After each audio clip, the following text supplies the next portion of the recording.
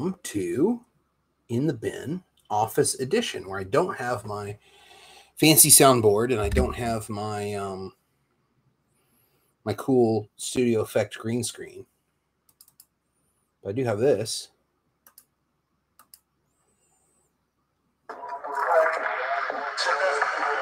The theme, yeah. Now I can't figure out how to play it in the stream yet. So that will be something that will come with time. But welcome to the office. This is my office here at lovely, livable St. John's University. And welcome to the stream. Welcome to In the Bin open. I guess this is office hours, if you want to think of it that way, where we'll just talk about whatever comes up, whatever comes to mind, whatever things are on your mind. And we will talk about rhetoric and argumentation and debate. I'm figuring out how to do this streaming software. So if you notice anything wrong with the stream, if you can't hear me too well or anything like that, just let me know. And we will go from there. George will be by in a little bit. That's part of the excitement of today's stream, is that we'll have George Fitzpatrick here, one of the founding Binners, the best debater you've never heard of, as we talked about before, as we called him on the very first episode. And, you know, it's 2023, and In the Bin started in 2013. So it's been 10 years of the In the Bin podcast. We're available everywhere. We're available on anchor.fm/inthebin. We are available on YouTube. We're available on Twitch. We are available everywhere. So any format you're watching this, you can always switch to another service of your choice. We're also on Facebook, and I think I made it public on Facebook, so that if you are not my Facebook friend, that you can follow along there. Hopefully. I should probably move the microphone to be where the camera is to make sure that I'm not talking away from the microphone. All these things have to be worked out, I think, to make this stream professional and good. But anyway, what's on your mind? You can light up the chat. Let me know if you like what we are doing here. Please consider supporting the stream at ko-fi.com/Steve and give us a donation, and I will use it to invest directly into the stream. Higher quality or better camera or whatever. But this camera was like $12, and it seems to be doing pretty well. Today I taught my little forgotten class, my hybrid public speaking class, and it was okay. I mean, but one of the things that it really opened up for me was how much work first-year students need in the things that I might consider to be very basic critical thinking work. Like, what questions would you, if somebody made a claim like this, based on this evidence, what questions would you follow up with? What would be your follow-up questions to that before you would agree with it? And they had some trouble doing that. They were like, well, this one has statistics in it, so it seems pretty good. So we had a lot of work to do in terms of what we might call the classic tests of evidence. So we worked on that a little bit today. I can show you what I showed them, and maybe it will give you an idea for what you might want to do in your assignments if you're doing this kind of thing. Here are some of the scenarios I did, and I think I'm going to increase the magnification of this, because I know that in the last podcast we had, if you watched that one, I thought it was pretty good. And see, what's it at now? Page width, text width might be better. Ooh, a little rough. There we go. So the last one, we talked about how, hey, Courtney, what's up? The last stream that we did with the canonical debate lab, they were saying that maybe the font wasn't big enough for you guys to see. So I thought I would do this now. So I made up these exercises to think about tests of evidence, and tests of evidence are kind of an outmoded thing. Like the most recent stuff I could find on test of evidence on the internet when I was preparing to teach it today were things from McBurney and Mills, 1936, public speaking textbook, which I think I might have over here. It's quite an old, I'm a big collector of old textbooks for public speaking and old textbooks for teaching debate and argument. And people know that. Sometimes they bring them to me. I don't think I have it here.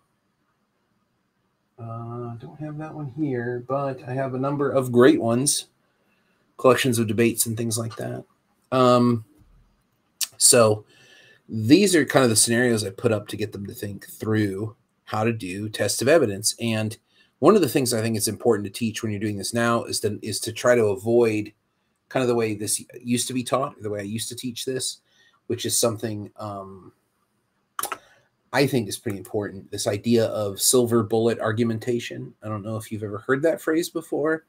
This is a phrase I borrow quite a bit from the great, I think he's Belgian. He could be Dutch philosopher, Martin Baudry.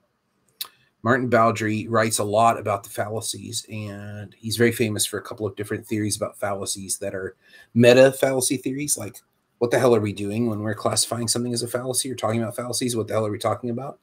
It's a much more difficult question than it first appears, because we would say, well, duh, fallacy is an error in reasoning.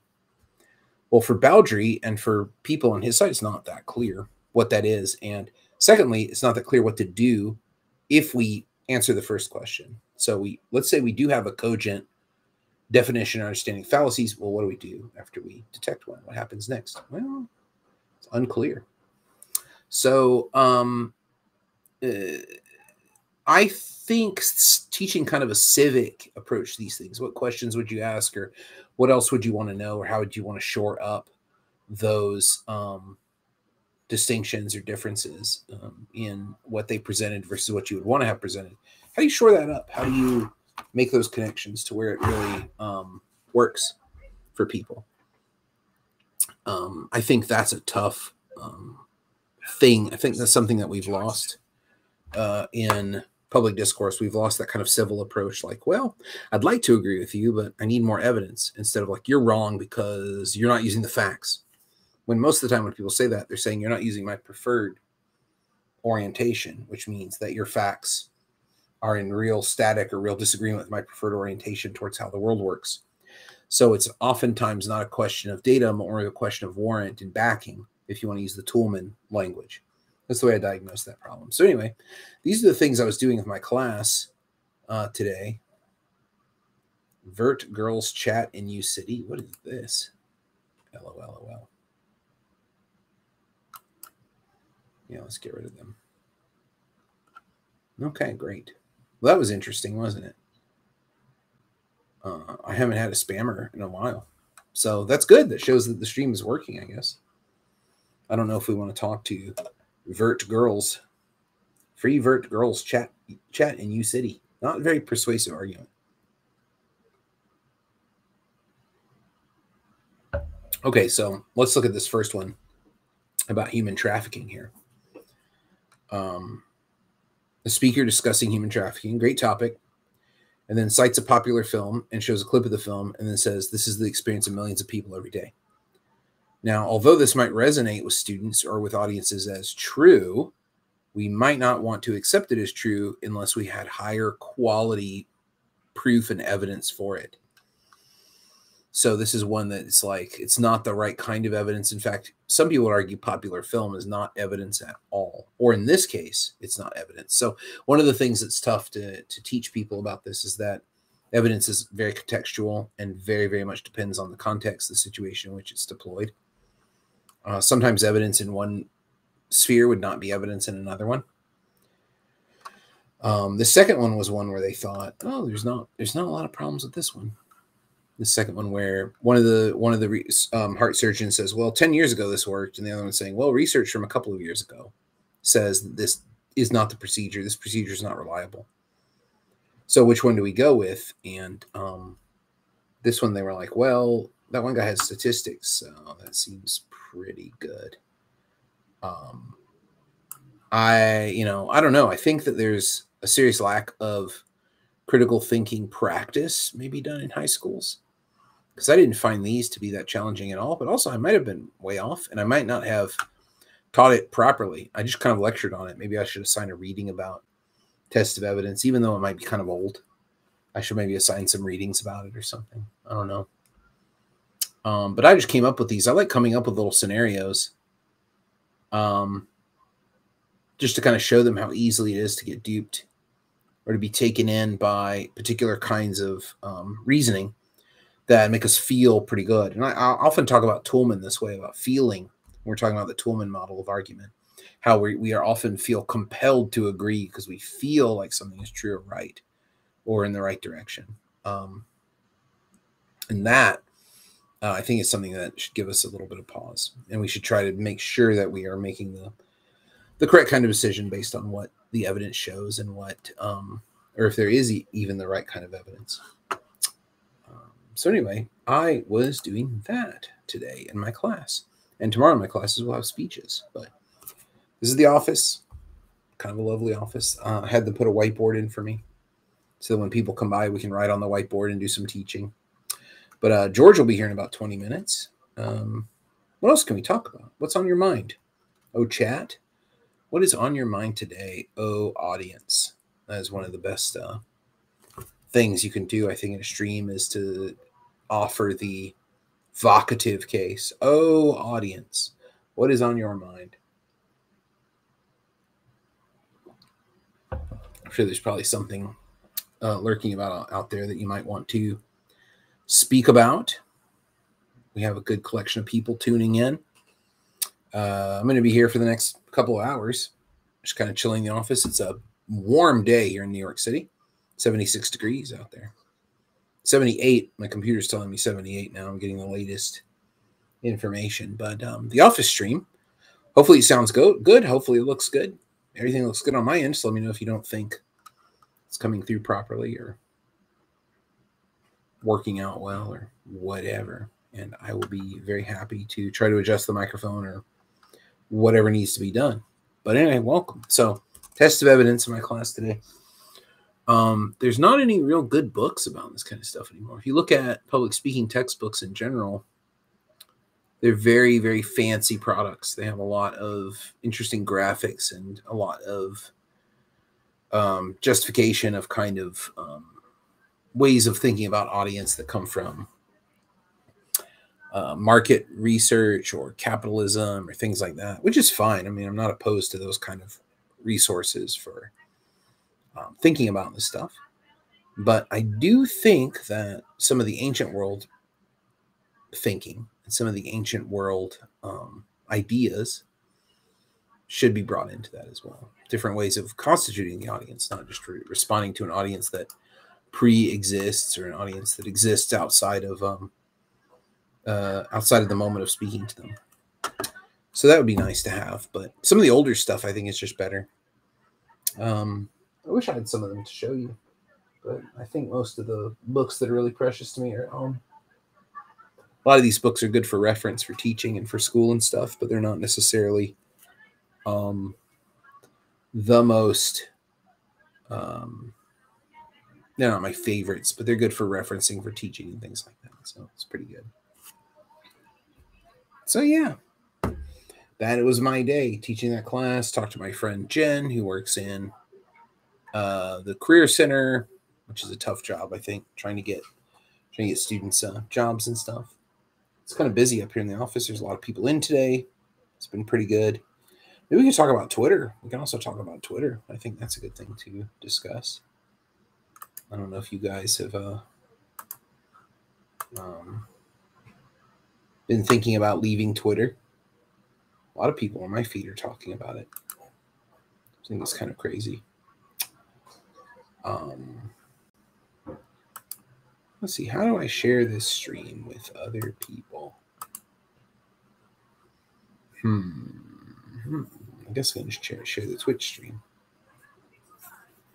That might be a way of doing it.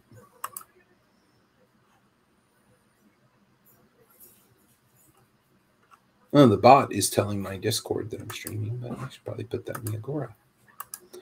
Let's go.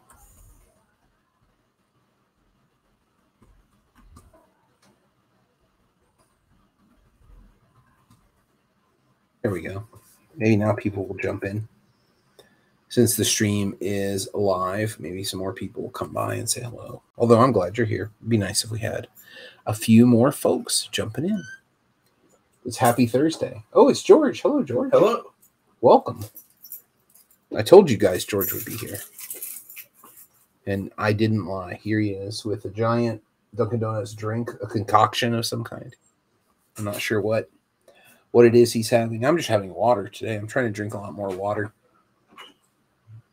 But yeah, I was just talking about my day and teaching tests of evidence. Well, that's it. That's all I've talked about so far on the stream. Excellent. Yeah, it's been pretty good. How have you been testing your evidence recently? I have been testing my students' testing of evidence. So I don't know. I feel like I need to teach that more hardcore because it was surprising to me how bad they were at it. But it's not their fault. I mean, I just don't think there's a lot of places to practice questioning evidence and questioning support for claims. But I got the idea to teach it today because tomorrow is the big election. That's another thing we talk about. We talk about the election. Look at some debate clips. Look at some campaign ads. That'd be kind of fun. Yeah, maybe good too. I don't really have a plan for today, so whatever you guys in the audience want to talk about, I will talk about with you. But the thing about teaching tests of evidence is teaching two things that are big challenges. It's not hard to get people to say, "Oh, that claim doesn't have enough evidence," or "There's not enough support for that claim." That's pretty easy to do. That's kind of textbooky. But what's tough is to have them do it in a civil way, and in a civic way, appropriate for the context, appropriate for the where they are in the world or who they're talking to and what the situation is, and then also not to feel sheepish or bad if they're wrong about something, which is really weird. I started thinking about that quite a bit after the last podcast. I was thinking, oh my gosh, like how crazy is it that we teach people that they should be demure and hang their head when they're wrong? No wonder we have so many problems. We associate being wrong with a failure instead of, why is that not a success? I think it just shows that as a society we value consistency over. I think we value consistency over process, over actually striving to be better after striving to be more correct. We almost prefer someone who is just loud wrong but consistent loud wrong. Yeah, I think it's hard to get over that feeling of pride, like, oh, I was right initially, I'm right today, I've never wavered. And that's like a thing about pride, is like my instincts were correct. But really it's like we shouldn't be valorizing instinct over looking at different sets of data from different points of view. Like, here's this information from this point of view, how does it relate to this situation? How does it help us judge this issue? How would the judgment change if we had a different point of view? That kind of thing.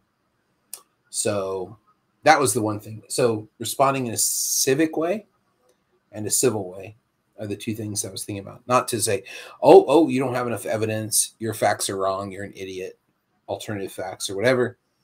And then also a way of doing it in a way to say, I really do want to believe you, but I can't believe you given the information you have provided. That information has problems with it, including this. So those are kind of the challenges, I think, to it. But maybe I should bring that stuff into the public speaking class a lot more, because they really struggled with it. I don't think they're alone. Yeah, well, that's true. We all kind of struggle with it. Here's what I was showing them, the little scenarios I came up with. I don't know if you can read from where you are. You can sort of. There's a little bit next to the computer. You can come close. Come close, George. I was just making sure I didn't fall victim to the wild gesticulating. So it's you can wildly gesticulate. So it's hard to read because I have my camera equipment and stuff in front of the monitor, but maybe you can read it and see what you think. This is what we were talking about in class today. They had some trouble with it. Yes, please enter. Hello. Welcome. Is this a bad time? No, it's a great time. It's a great time to come in. Pull a chair up. Is this Yes.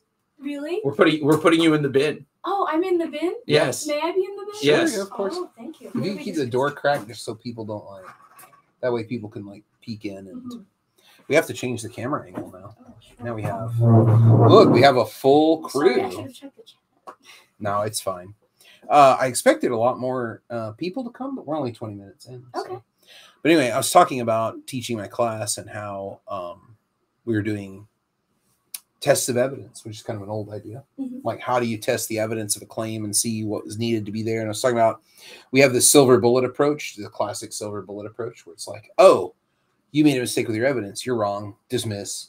But that's kind of the way we are now, is that you made a technical error, so goodbye. You are not listening to facts. You are stupid. This kind of stuff. So how do we teach that in a way that's like civil and civic, so appropriate to the form? I want to believe you, but I can't with this evidence. Right. And how do I ask for more evidence against somebody who I think is probably like a blowhard? I think number one's actually a really good example to illustrate that, because if we're just looking at number one inherently, there's nothing like, I guess the main thing that would be off about it is there isn't just a lot justifying what the international harms are, and the fact that there are millions of people going through it, the fact that the film is really the only specific evidence that she's going, that the speaker is going into. But a lot of that is setting up a fairly believable narrative, and the idea of going into a film illustrating it, like humanizing the nature of what people going through human trafficking are going through, is not a bad thing to do during a speech. It might be insufficient for proving the exact points that she's going into. So it's not as if the stuff there is just bad or wrong, or like, or that there's some sort of outrageous misinformation going on there. It's just that it might be a little bit insufficient for making the exact claims that she's making in the course of the speech. Yeah. It's just like, it's a little light. Yeah, I think it's really highly, much more problematic than you're characterizing it. Why would you say that? Because, well, I see this all the time. I probably should rewrite it. But do you have anything you want to say about it, Isabel? This is Isabella, by the way, everybody. Hi, Isabella. I feel like I want to hear you guys talk more, because I feel like I'm not really on the same page as you guys. Well, I think it's like a very common thing. It's like when you're listening to, we don't have the tools. So you're listening to somebody try to prove something to you. And you're like, I mean, it makes sense, but there's just not, this evidence just isn't very good. You get that weird feeling. Yeah. Like, how do you name it, and how do you make specifics out of it? So this first one, I think, I hear all the time, especially now, because students really want to talk about mental health all the time. Right. And they will use like a movie and say, this is what it's like to be bipolar. And I'm like, is it? I mean, it's like a popular film, you know, it seems like weak evidence. Now, this might be true. This first one is hard because it might be true that human trafficking affects millions of people, but we wouldn't want to just go on our gut. I agree. And that's the thing. And like, popular films are not very good evidence because the filmmaker and the studio are going for entertainment, not going for accuracy of the situation necessarily. They're going for profit. Yeah. So this is why CNN is also not a good source. Or this is why MSNBC or Fox are not a good source, because they're going for viewership and making money over some kind of broader accuracy. They can be accurate, but it's not. Yes, I would say rather than say the blanket that they're not a good source, that they may have issues where there might be insufficient sources in and of themselves. Yeah. They have motives other than just saying the truth all the time. Yeah, and sometimes those motives are not in contradiction of what we'd want. But sometimes they are. But sometimes they're. It's good to be well aware of it. So this one, I should probably, now I'm thinking about it, I should probably rewrite this for mental health, because that would catch every student. They'd be like, yep, mental health impacts millions of people every day. It's true. That's a good argument. But it's actually a very poor argument, because there are better sources one could use to, along with the film. You could, of course, show the clip of the film, but then you need to provide more data from better sources. Oh, no, and I wasn't disagreeing with you on that. Like, it's not proving the point that it's an international problem. It's not proving the point that millions of people are going through it. Right. But I think the idea of bringing up the film is not a bad thing to do in and of itself, especially if it's popular, and it might be a good way to get people to say, like, oh, we've all seen this recent film. Like, you understand what this character went through, and at least if you're correct, and at least if you're diligent about what you pick in terms of it fitting with the facts that you know about the situation, and not necessarily just going for the things that are like maybe more exaggerated or maybe more sensationalized about the situation. I think it's a perfectly ethical thing to do as a speaker, and actually might help connect with the audience a little bit better. But if it's your only evidence to try to prove both of those things, it's not even close to sufficient to do that. Yeah, I agree. I've seen students do that with autism too. They'll show like a clip from The Good Doctor or something. Oh man, this is what autistic people are like. I've seen a lot of complaints about The Good Doctor though, and I mean that's the same thing, Mhm. right? Because it makes money because this is something that neurotypical people that consume it are like, oh, this seems to me like something that a person with autism, that's Mhm. they're selling a version of autism that people want to buy, but a lot of people with autism disagree with it. Or like what's that other show? That show I hate. That covers a lot. That's true. That does cover a lot. Big Bang Theory. Oh, Right. I hate And Big Sheldon Bang is Theory. Sheldon is a yeah. The frustrating thing for me You can is just lay that down. that like It's not a big deal. You can go the anywhere. frustrating thing for me is so like autism spectrum disorders are an umbrella condition. You can like there are probably some people that with autism that have some similarities to the main character in The Good Doctor, who I'm blanking, Sean Murphy, Dr. Murphy, I was just blanking on the name of for a second. But that is not a holistic portrayal of the way the condition comes across. I have debates with, I have ADHD, for example, which is also a condition that presents in a number of different ways. And I have arguments with my friends all the time about like things that affect us differently in terms of like different symptoms we have or different ways our condition presents. So like, I think that it is very much a toxic thing to rely on media and film and television to be presenting a holistic view of a condition that does not present with a holistic set of like, behaviors and conditions that go with it. It's just a ridiculous thing to expect, honestly. Yeah. And I'm not blaming and like, yes, and that is not to deflect all the blame away from like the producers of The Good Doctor and like playing into the idea of like savant syndrome and other stuff like that, and the idea that might be fairly problematic to the way that we view autism as a society. But I also think that we have to get away from the idea that every single presentation of a condition on screen is meant to be the be all end all presentation of a condition on screen, especially one that we know does not have that as an option, does not have that we know from our scientific research on the condition does not have a single way to present. We have to stop pretending like we have to just stop going after every presentation of these conditions on screen. Like they have to capture everything. There's going to be situations where it's going to be different than people's experience, because not everyone's experience with an autism spectrum disorder is the same, and there's no way to capture that.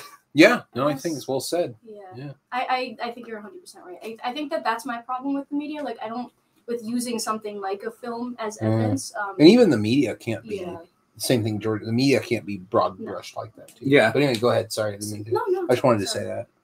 But go ahead, share your view.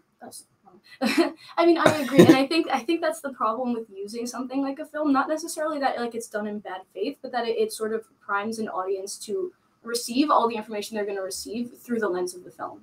So you're kind of not really leaving the audience with as much room to interpret the information that they're about to receive in the way that they would naturally interpret it if they didn't have a filmmaker trying to impose a certain emotional lens upon their viewing. Yeah. So almost as if the film's not to go to a podcast here, and hopefully this is a fair interpretation of what you're saying, Isabel, almost as if the film, you're worried that the film acts as almost a deterministic screen for all the rest of the information. Absolutely. Where it's selecting, deflecting, reflecting everything else that you're saying in the speech in a particular way for the audience. Hooray for Kenneth Burke reference so early in the podcast. I'm so happy.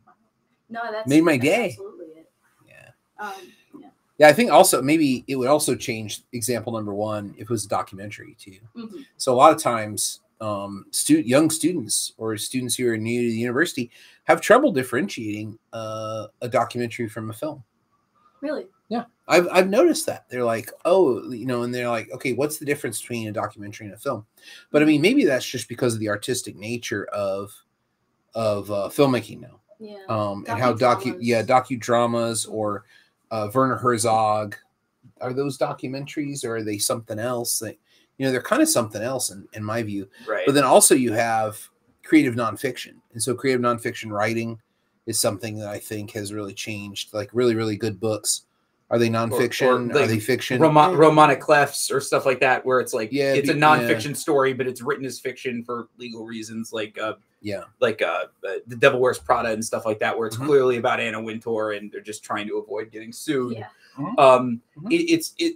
But I would almost take a step back from that and say, I think that we don't want to hagiography documentaries either, because there's quite a few problems in the way that those are presented, and that editing and the opportunities that documentaries present can oftentimes be very distortive in and of themselves. One example that I like to use for my students about maybe not taking documentaries as wholesale truth is the film Super Size Me, which had a huge impact on, like, literally took Super Size off the menu at McDonald's. And we didn't find out for 15 years that there was this scene, pretty important scene in the middle of the film, where Morgan Spurlock goes to his doctor, and the doctor's like, your health is terrible. You're in pretty significant liver failure here. And the film fairly strongly implies that it is his diet of, like, all McDonald's for, like, the past, at this point, I think, like, over 2 weeks, that is causing this. But what we didn't know, and we did not know this until the you know, Time's Up speaking out movement, where he got called out for being for, like, sexual misconduct, is that is that during the filming of this movie, and before this and even after this, is that he was an alcoholic, and that might have had something to do, and that his presentation of himself as, like, a normal, like, 30-something-year-old person was just completely inaccurate through the course of the film, and that blaming his liver failure that the doctor was seeing on McDonald's was a completely unfair presentation. But at that point, McDonald's had already changed its image on the basis of the film.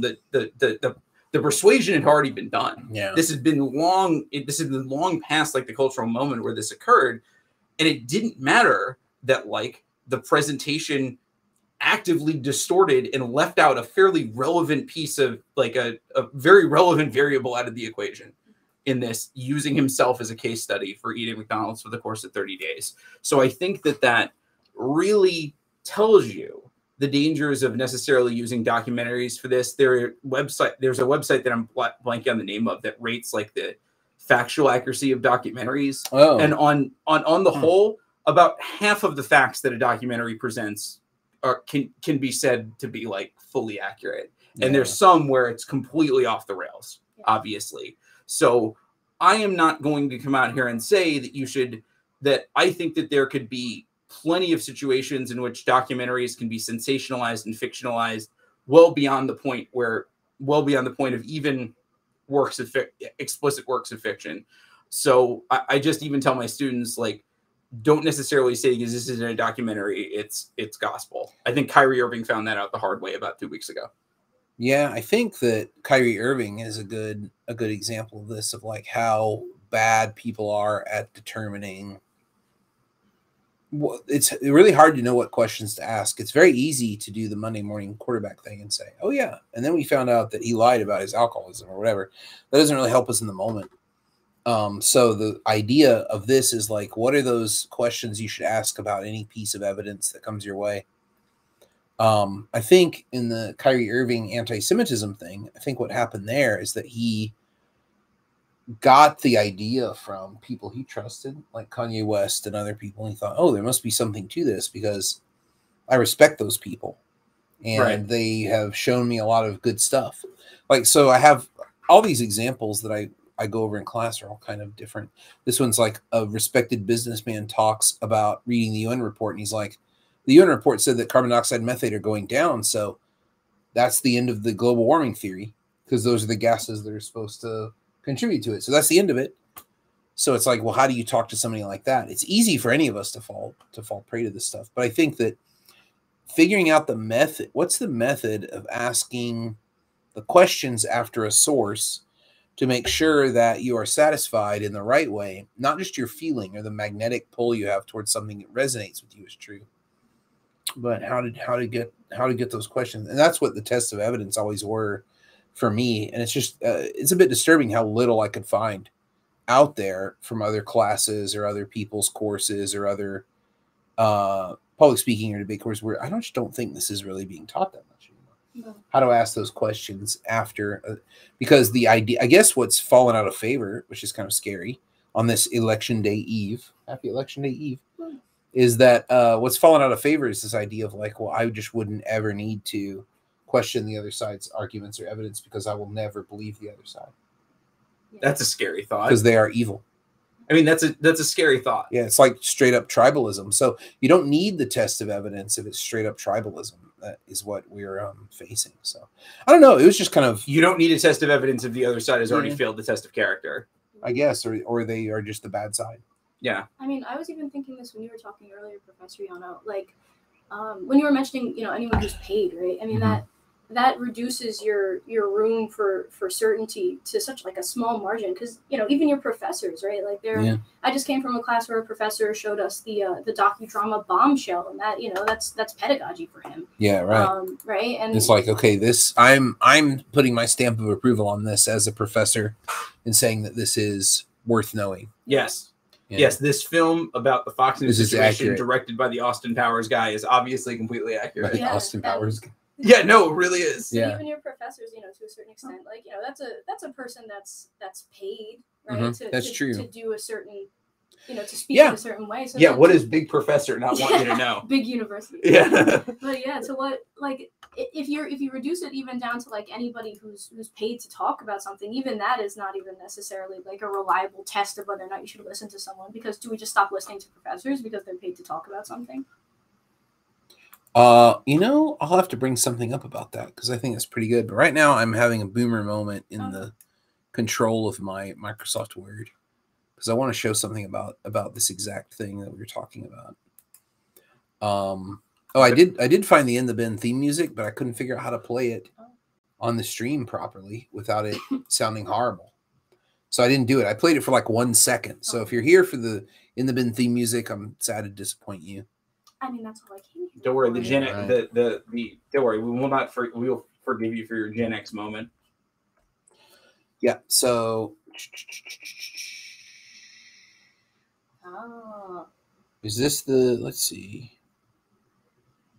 I guess I'll just bring this up first because we can talk about this. So when you're thinking about the test of evidence and who it is that needs to be, should we not listen to professors because they're paid? It brings up, in my mind, Gramsci and the idea of organic and institutional intellectuals. Here's Gramsci's Wikipedia page. I'm going to learn my lesson from last week and Embiggen it. Yep. It's going to be embiggened. So there he is. Yeah. So he spent most of his life in prison, and he wrote in notebooks all the time, and they're called the prison notebooks, and they're published. And Gramsci's prison notebooks you can go look at. But I think one of the most important contributions that he made was about the idea of what's an intellectual and where they come from. And so he was kind of the OG of this, like, university professors are institutional intellectuals, so there's only so far they'll go. So, for example, your professor showing you Bombshell is like institutionally relying on another institution and a particular way of expose and a particular way of truth finding. And I mean, expose and research presented dramatically is an ideological commitment. So what Gramsci's saying is intellectuals who come from institutions will not vary from that. They will always have loyalty to the institution. But organic intellectuals don't have that. They come from the bottom up. They come from the streets. And they don't have that kind of limit. So organic intellectuals are the people who we should be listening to. Those are the people who are truly revolutionary. They don't have any commitments. I've seen that idea all over lately. Mhm. But I mean, that's such a tough question then, because, how do you, because institutions do come with the idea of, there's some sort of credential. It comes with almost the idea of like that there's some sort of verification. Like it's a built-in test of trustworthiness, right? Like if, somebody has vetted this person to see what they know, so that means that I can trust them. Yeah, the Ph.D. serves as that, but the Ph.D. is like under fire these days. It's like an antiquated kind of way of determining that. And then there's also like the idea of like all the suspicion that's going around about are professors liberally biased? And then professors saying, yes, of course, because education makes you liberally biased. I wonder if that's the best response to that. I feel like there are better kinds of responses to that. to that sort of thing. Did I close in my boomer moment? Did I close the thing we were talking about? No, it's still here. Yeah, I saw we can bring that up later. But anyway, yeah, I was just talking about the exercise I was doing. But yeah, the question is still out there about how do you create that question asking process about claims you see that we would call critical thinking, like asking critical questions about stuff. It really does need a mechanical kind of method to it. And I'm just kind of shocked at how bad people's methods are in relation to this. But anyway, trusting your professors, I don't know. Trust them as much as you would as the institution. But I mean, they're not. I don't think they're 100% right. I think there's too many credentialing things in there. The undergraduate degree, the master's degree, the Ph.D., the tenure process raises a lot of suspicion, or should raise suspicion in a critically minded person. Yeah, that's not a bad thing to be suspicious of people who are telling you what's what. That's what I'd say. So I would agree with that. I'd lose respect for my students if they agreed with me all the time. Probably means they're not thinking. And then you would fail them. Yes. That's what I do all the time. What if you just have a student that's really similar to you? That'd be confusing. Does that happen? Has that happened to you? Not usually. Is a student who's very similar? There hasn't been like some Hawaiian shirted menace walking into my classroom yet. Hawaiian shirted menace, a new nickname for George. This is very good. Very nice. Yeah, well, not a lot going on in the chat. We had free Vert Girls chat in U City. But could we not bring attention to the spam, Steve? That's the only. And then Courtney said, "Yeah," but that's it. So I think that I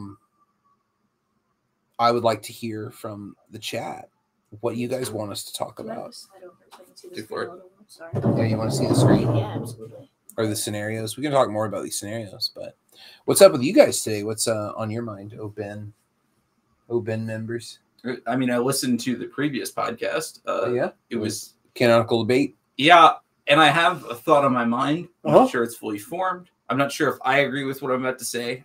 This is some reckless ideological speculation that I'm about to do. I'm ready. Some reckless speculation. Let's go. I love that. Let's go. I am concerned that we keep trying to fight like misinformation with more with just fact checking with more and more different names. And I believe that is, and I'm not trying to put words in the mouth of like our great partners over there, but I think that is to some extent what they're doing, where it is just essentially every time like some more information comes up, here's this big blob of like, you know, information related to the topic that just comes there.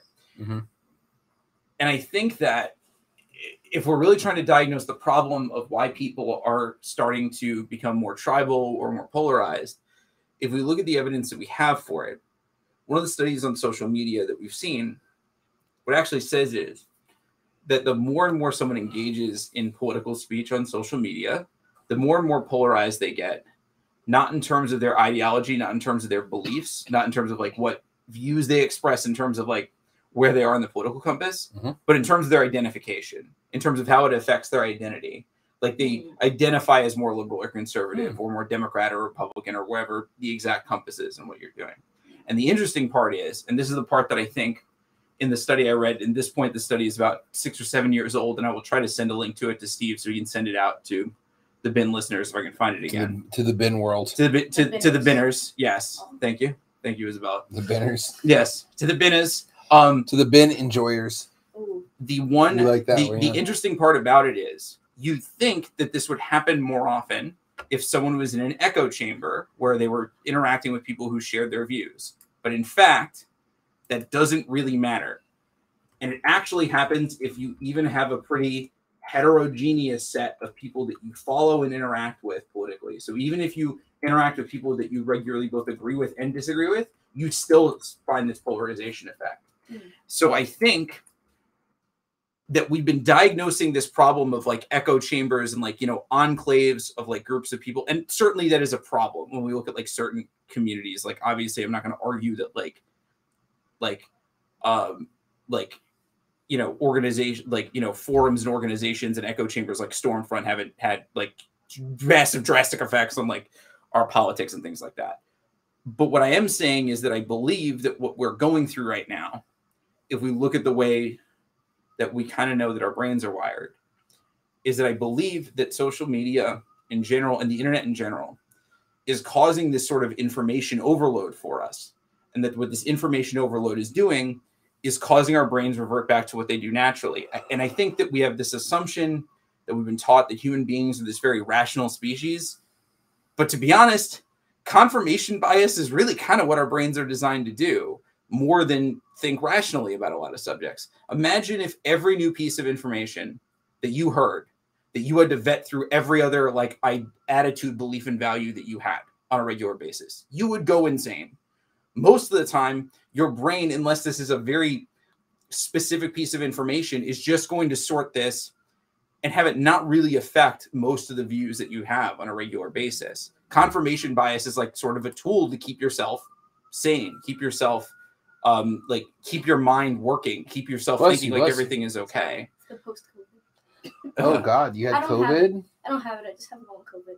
Yeah. Oh God. So my respiratory inflammation. So what I'm worried here is if we just present people with it, like I think one of the reasons why we haven't really seen fact checking work all that well, and why just presenting people with a list of information on related to a subject isn't going to work, is that what this information overload is going to do is just going to send people back to the narratives and worldviews that they've already had, and that we've seen the fact that like in the absent, like that there's all these compelling that without like sort of a compelling counter narrative, it's really difficult to fight misinformation.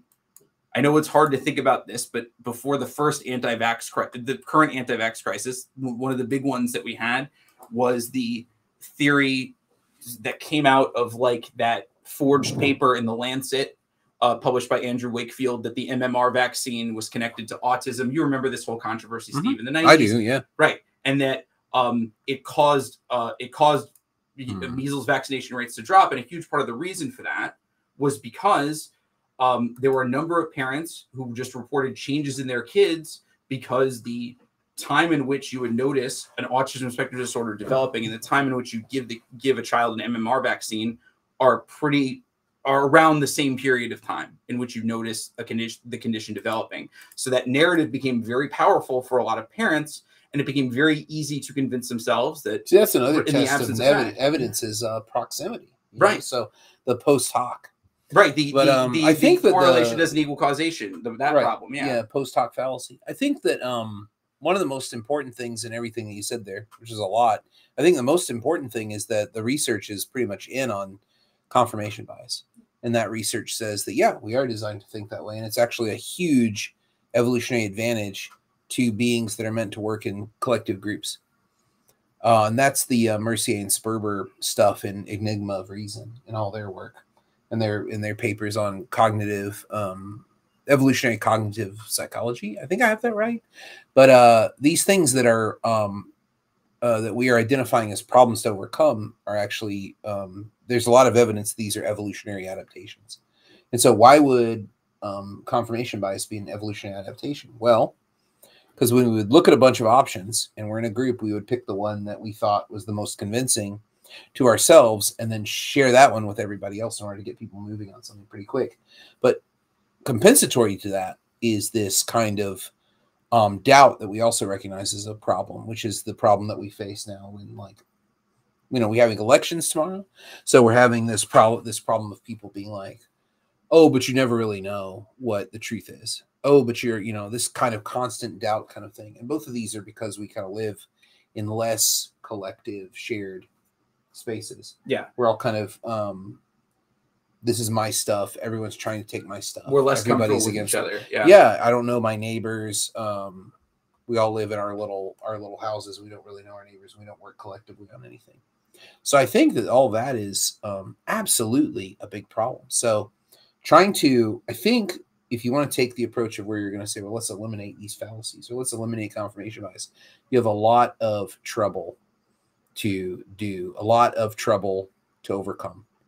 But if you want to say, let's take confirmation bias and let's create some methods and some things that would let us use that for a positive spin. I don't even know what that would look like.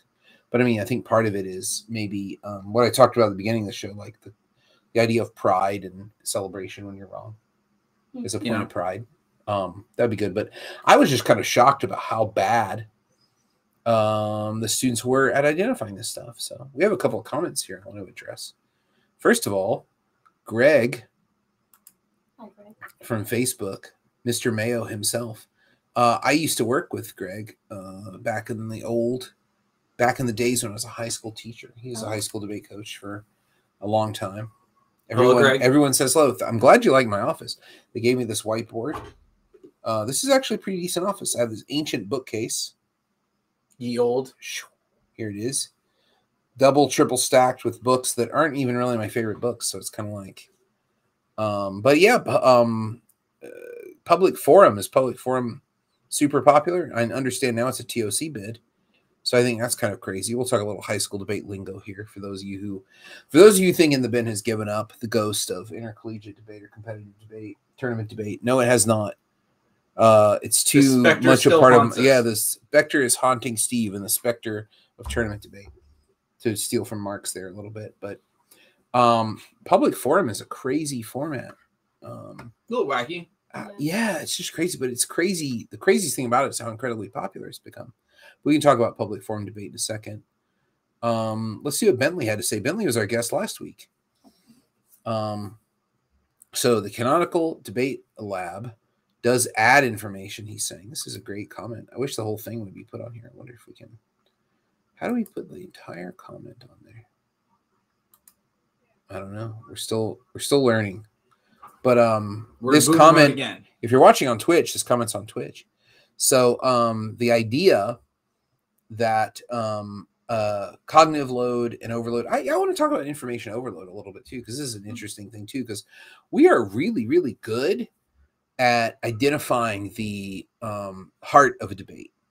I think that's what's so funny. Like, these students have a lot of trouble questioning or like coming up with the questions that would help the person provide the evidence to agree with them more. But they're very, very good at being like, what would be the arguments you'd hear in a debate about this? And they can identify all those commonplaces. So we're pretty good at that. They need some refinement of that, but I feel like you could go in any class and do that. I don't know if your students are that way, George. Or sometimes. Yeah. Sometimes. Or if you feel like that would be the way that you're experiencing it. Isabel's an undergrad, so. Yeah. I don't know if that's the experience you've had in your classes of the ability of people to say, well, here's the arguments I expect to come up. And it's a pretty decent map. Yeah. Although most of my classes right now are legal studies, and I find that my legal studies friends who are used to very like legalistic thinking, for them that's actually a real problem because they're unable to step out of those boxes, and it really sometimes they actually can't even essentialize properly because they get too caught up in what they think the heart of an argument should look like. Mm-hmm. Objection, relevance. Yeah. And it's like, actually, if you give this 2 seconds of explanation, this is quite relevant. Yeah. But my philosophy friends are a little better at that. But yeah. And relevance is always shifting. I think part of the problem with all this, too, is that people are very uncomfortable with shifting burdens. Yes. They think that a fact is a fact. And a fact is a fact, but it's also not a fact at the same time. People can't keep that in their head. We are very, very, very anti-context right now. But yeah, that drives you crazy. Yeah. Like, what does this mean? Like, people will just oftentimes say things and expect that whatever version of it in their head that they've contextualized, the audience is going to contextualize the same way, and that can often be the furthest thing from the truth. Yeah, I mean, that's like the Neil deGrasse Tyson enjoyers. Yeah. Right. These people are problematic because they'd be like, well, science is always true. But no scientists ever say that. They say science is a process by which we uncover theories that allow us to operate and do good in the world and help people and do amazing things. But it's not true in that sense of like, once science has discovered something, they put it on a shelf in a little display box and that's the end of it. It's never that way. You know, if science thought that, science never would have discovered relativity because they would still be on Newton's laws of physics. Like, and then 500 years, like, you know. And without relativity, where would we serve all this Thanksgiving food? Yeah. Exactly. I mean, not to your parents. Not to my relatives, because there would be no theory of relativity. Nope.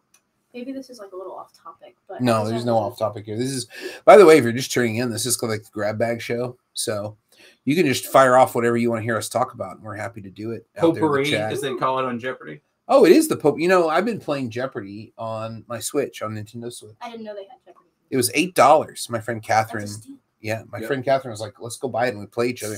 We played against each other once. It was fun. But what I like is that every day there's a daily challenge. I'm doing pretty well in Potpourri. That is fun. But yeah, this is kind of the Potpourri episode, argument, debate, Potpourri. So if you want us to talk about something, chat, you can let us know. I'll put up here for those of you who might have not been here for the beginning of the show. I'll put up here again where we started, which is my test of evidence exercises I was doing in class today, and just how easy it is for us to fall into these traps of like. I guess what I'm thinking of now is the Toolman model is really, really powerful and useful for thinking about that magnetic pull that we have. Towards a conclusion where we're like, oh yeah, that just feels right. Yeah. And how we need to put the brakes on that. I'm not saying it's bad to feel like a conclusion is warranted, because that's the way argument works and that's the way debate works, is that we feel very good.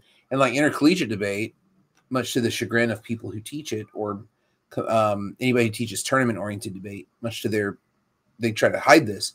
It's always like, yeah, I feel like that team did the better debating. Let me now go justify it through the decision of the rules and talking about what you dropped or whatever, right? But that's always a looking backwards kind of thing. So I feel like this team won, and here's why.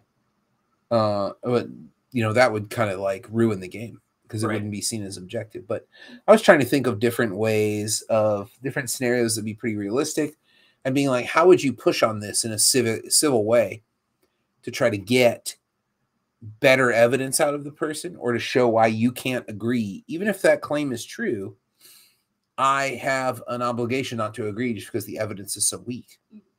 So this is a nice way to check yourself, is to have more of a prideful commitment towards evidence quality, or evidence tests of it, whether it's relevant, good, representative, recent, thorough, enough of it. All these kind of things I think are very, very, very important questions to ask. So I'd written these scenarios a long time ago, and I think they're pretty.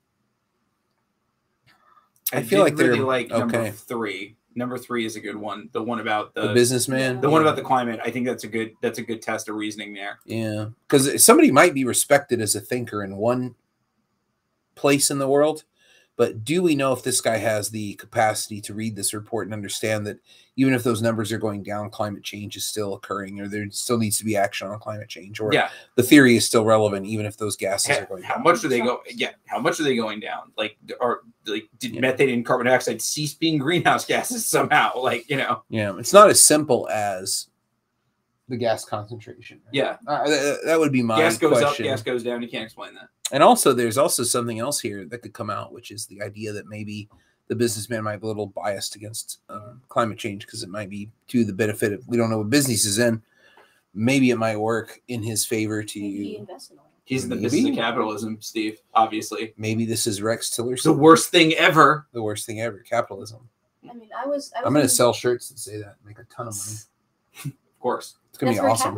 Do you know how many Marxists are gonna buy those shirts that you're gonna make in some sweatshop in substandard conditions? It's already been done. It's a Che Guevara t-shirts. Yeah. Marxists love buying Che Guevara t-shirts. Oh my god, it's so true. Blue Horseshoe loves Che Guevara t-shirt company. Blue Horseshoe loves Che Guevara. Yeah. That juxtaposition's amazing. Let's see. I have a bunch of these here. I think this McDonald's one is very funny. And then I don't remember writing these. I wrote them so long ago. This Toyota one is just really odd. I think these are good exercises to get people thinking, okay, how do I respond to this person without saying you're wrong, or you don't understand what evidence is, or you're stupid? How do I respond to them in a way that keeps the argument and the claim process going? Because I'm a firm believer in the idea that the way argument works is in collective exchange and engagement. So you have to keep the conversation going. You can't just end it, which is like the problem with silver bullet argument and debate theories, which are like, oh, you're wrong. Conversation. So Bentley says something really interesting in the chat here. Can you pull that up real quick? Sure. The most recent thing. Absolutely. Let me stop sharing my screen and start sharing.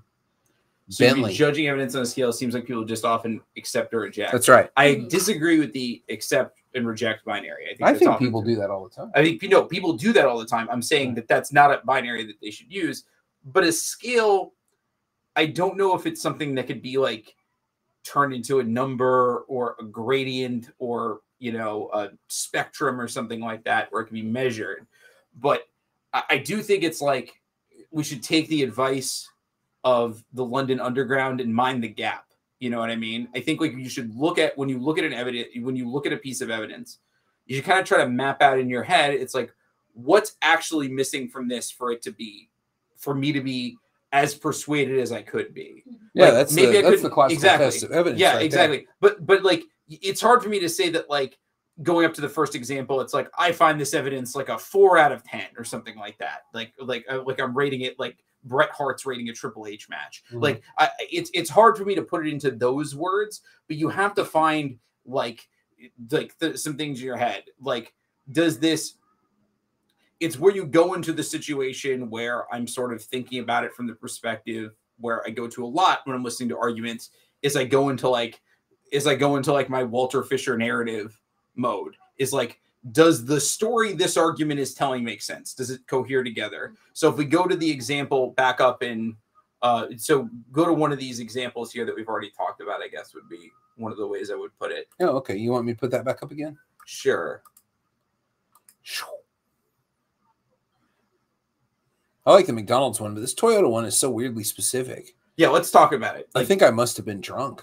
When I love it. I love it. Then this is exactly what we're talking about. Or maybe I was thinking about a Prius or something. Maybe I was thinking about buying a car. I don't know. Why would you ever think about buying a car? You hate driving. Well, I don't know how long ago I wrote this. I've been teaching for a long time, George. All right. Can you read it in your best narrator voice? What year were you born, George? 89. Okay. I was not teaching in 89. No. So I'm not that old. No. That's good. I was in high school though. I am not. So I'm not young enough to. I am not young enough to be your child. So we're good. We're good. Possibly. Barely. Only if you've made some terrible decisions. If I made some bad life choices, for sure.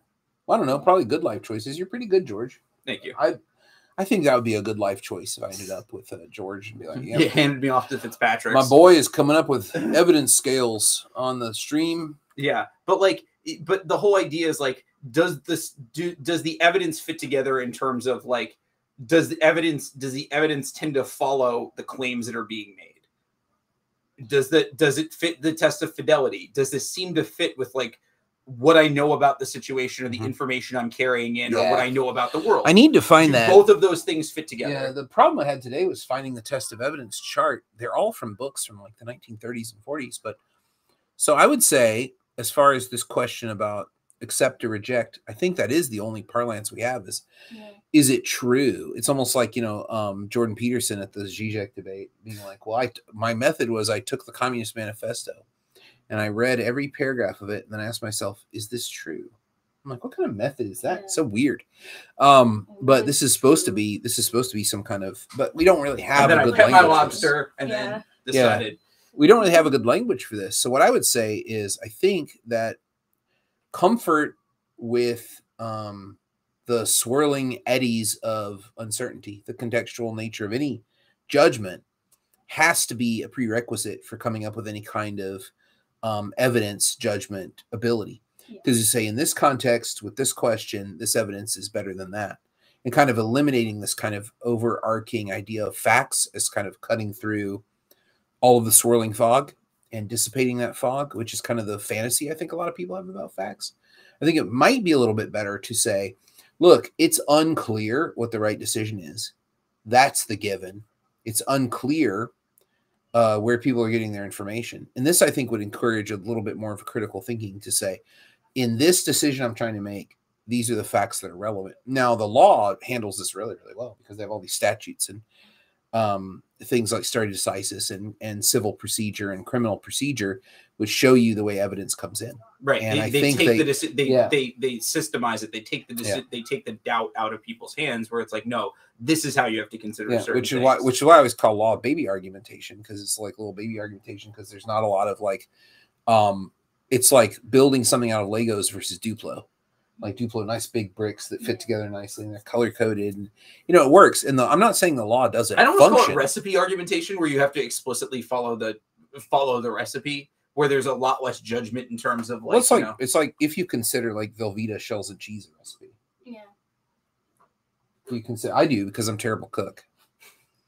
But I would say that all argumentation is recipe, and then people will be like, "I made it perfectly. Why won't you accept it?" And they're like, "Well, I just don't like Brussels sprouts." And then you're like, well, then you're a Nazi. That's kind of where we are now. Right? Because it's like, if you don't accept my ontological positions, then it won't matter. I think that's really where we are with the test of evidence. Is like, if you don't accept my ontological orientation, then there's really no point in me trying to adjust my stuff to you. Like, you're looking at this election tomorrow, and it's just very disheartening to see people on the news saying, well, no, we're not. We're just trying to mobilize people to go vote. And you even see former President Obama and former President Clinton saying things like, when Democrats turn out and vote, we win. I'm like, well, we win for what? Yeah. We win for what? Like, what's the point of that? Turn out So for what? There's no, yeah, exactly. I mean, See, if I had my soundboard, this is why Office in the Bin is not as cool as sound dropping. So I think that the binary of accept and reject is a very attractive thing of being like, yeah, that's a fact. That's not a fact. That's so attractive. But facts lose and gain valence based on the situation in which they apply, which is also one of the classical tests of relevance, is one of the classical tests of evidence. This might be true, but is this relevant to this judgment? So I think it's about our discomfort with uncertainty as a given and our discomfort with judgment. And so the question really becomes, how do we make people more comfortable with that swirling inconsistency? I mean, I think it's inherently uncomfortable. I don't really know if there's a way to make people. I was at Mr. Doc this weekend. Wasn't that so good? I walked in to like what felt like the closest thing to like a modern Socratic seminar, because this guy was on a drunk first date with this girl, and he was fighting with the table next to him and the girl he was on the date with about Andrew Tate. And why did Andrew Tate follows you around? It's kind of scary. It kind of is. It was funny though. And I think like the discomfort that people have with that shifting nature is like the reason that people really love him. Because he was like, I mean, this is exactly what we're talking about, because he kept saying, but this is the truth, right? It's true that this is a feminine quality. You can't argue that this is a feminine quality. And he was having a really hard time when anybody around him, and it's a small restaurant, the whole restaurant was sitting around watching him, and like there were visible like boos and cheers for points that people were making. Wait, you could actually see the boos coming out of people's mouth? No. Wait, I was expecting like a Scott Pilgrim, like it was like animated, almost going out like comic book style. It was visible, as in like people were not like Dak. People weren't hiding the fact that it was happening, and it was really like everybody was like sort of like seated around this table that was like perfectly in the middle of this restaurant. As this guy was really trying and failing to make all these like silver bullet arguments by being like, well, this is a fact. And whenever somebody would say like, this is not a fact, he really couldn't stomach that. And at a certain point, the girl even said to him like, like why, like he was talking about how women are feminine and they need to raise a family, and like women that choose career over family are so upset, and they spend their 40s regretting it. She was like, well, why is it so upsetting to you if that's not true? Like why is it like why do you need women to feel bad about not having children? Like why do you need this to be a fact? What is it about this being true that comforts you? Great question. And he had no response to that. He probably wouldn't think that was very relevant, right? No, and he didn't. And he was like, well, if you look at the data, he would say, look at the data. And he did. He was pointing out statistics. And first of all, I was like, where are these statistics from? These out of your whatever. We all have phones. Why don't we use them to look it up? I think that would be good. Bentley says, should it be part of the process to discuss the testing each piece? Yeah, I think so. Because clearly the people didn't agree on what was evidence. Yeah, I think that's one of the things that's the problem, is we don't have any agreement on proof. Yeah. But that's the natural state of affairs, is we don't have that until we find ourselves constituted in a position where we're having an argument and we have some agreement about what the proposition is. Should women stay at home and raise a family? Should women stay out of the workforce? Which is a terrible proposition, but people debate this kind of stuff all the time. Who am I to say? I wouldn't want to debate it because I find it somewhat undebatable. Yeah. But other people might find it eminently debatable. But if you don't have any agreement on that, I think a good masterclass in this is I don't know if it's still up, but I know on YouTube, Hassan Piker debated Andrew Tate about these things before Andrew Tate got canceled. And a lot of people are saying, well, he did a pretty good job of using the facts. But actually, I think what he's doing, which I think was a little bit more rhetorical, was not just laying him out with facts, but saying, how do you explain this information if you're right? So it's more of like this kind of rhetorical thing of saying, well, if you're right that women are terrible drivers and shouldn't be permitted to drive, how do you deal with this data that young men cause more traffic accidents than? And here's the data, here's what it's from, here's the source. And just kind of watching him spin around it. So I think that it's like that classical debate pedagogy where you'll never convince the other side that you're right.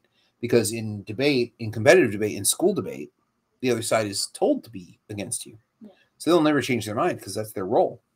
So if we just treated the world like that, we might find that other people listening might say, oh, or maybe later down the line, the person is like, you know what, maybe I should rethink that because I really don't have a good response to that. But somebody who's convinced they're right has a lot more problems than just, they probably do know how to look at evidence. They're just choosing not to because they're ideologically charged up, which is another problem. Or just have become so entrenched in their particular point that they're willing to read the evidence in whatever way. Yeah, that's all of us. All of us do that. It's like, oh, Andrew Tate would probably say something on the lines of like, oh, they're probably just distracted by young women when they're behind the wheel. Or are just being blamed for accidents that aren't really their fault because of bias and insurance or some other glib, superficial explanation that has nothing to do with what's actually going on. Yeah. I mean, I think that one of the frustrating things about these conversations is you launch off into the meta and never come back. Because you might be in the meta of like, well, what does it mean for a piece of evidence to be relevant? Or what does it mean for a piece of evidence to be recent enough? But what a horrible experience at such a wonderful restaurant. Actually, it was really entertaining because the entire restaurant seemed to be very against this guy. Mm-hmm. So it was like almost like a community building event because everybody was kind of like when he would say something that was like absurd, everybody would be like, But you know, I think that there was a part that was sort of what a terrible Tinder date, huh? That poor woman. No, I feel terrible for her, but she could have left and she was staying. Like they brought her another shot and she like slammed it back and stayed there. So I think on a certain level she was enjoying it. Maybe he was paying for her food. We don't know. Probably, maybe. But like there was, well, if he's a Andrew Tate person, he's probably like, "Yep, gotta pay for, gotta be the masculine, gotta do the masculine thing." But I mean, I don't know if the tests of evidence are evidence themselves. So that's great. That's an interesting concept. I think you could definitely use them to say, "Well, this proves that evidence isn't good enough." I mean, this is all a question of comportment, right? Which is what's most interesting to me about this is not whether or not you're right or wrong. I think it's very easy to give students a fallacy quiz. Yeah. Teach them the fallacies, give a fallacy quiz. They make 100 on the fallacy quiz. Okay, that doesn't empower them on how to use this knowledge in daily life. No, what I like so to the question about is how do you ask the question and how do you make the articulation? What I love to tell them is that the reason why we teach the fallacies is that they kind of work, right? Like the reason why we teach ad hominem attacks a lot of the time as like a fallacy is because sometimes making fun of the other person actually does persuade like an audience. But is that an ad hom? Yeah. You sure? It is if it's directly in response to them like challenging you on a point. Sure, definitely an ad hom. Isn't ad hom always wrong?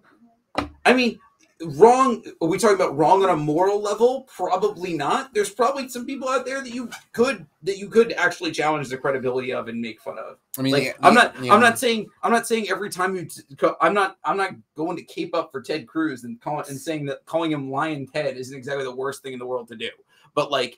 But what I am saying is, does it follow that means that you should support this other person or this other person's, campaign? Mm-hmm. No, like that's the whole thing here. So one of the reasons why I talk about it is, a lot of times if you have like a well-timed joke at someone else's expense, it can make you look more likable. It can make you seem more funny. It can increase your ethos. I mean, so it does work from, Trump ad hommed his way to the White House in 2016, basically. I don't know about that. Well, I think that was part of it. I think he was a very, one way I would describe him is he was a very, I compare him sometimes to the Black Eyed Peas, where he has a very natural ability to get like certain earworms stuck in your head as a speaker. Mm-hmm. Like as soon as he said, "Make America Great Again," like there were, not only did those red hats start selling, there were a bunch of copycat hats. Like the University of Seattle started selling green hats that said "Make Debate Great Again." And you knew there were a bunch of like copycat memes coming out of it. As soon as he said fake news, people on the left and right started saying it over and over and over and over again. Mm-hmm. Like you just knew he locked into something. Now, is he a particularly disciplined speaker when it comes to staying on topic? No. is he good at word economy or like a lot of things where like he'll constantly change subjects in the middle of his speech. The James Austin Johnson SNL impression illustrates this really well. His very stream of consciousness way of speaking. No, there's a lot of things that make him not a very conventionally good public speaker, but he has the ability to be, I think the term mimetic, I guess would be the best term for it. He goes viral pretty easily. Yes. Yeah. And like, certainly probably not the worst speaker to hold the office. And that one of his abilities is that occasionally just rips someone at the right time. Like making fun of Marco Rubio worked for him. Making fun of Ted Cruz certainly worked for him. Like making low energy Jeb. Yeah, low energy Jeb Bush, Sleepy Joe, like any of these sorts of things. It's all good. Yeah. Like it worked.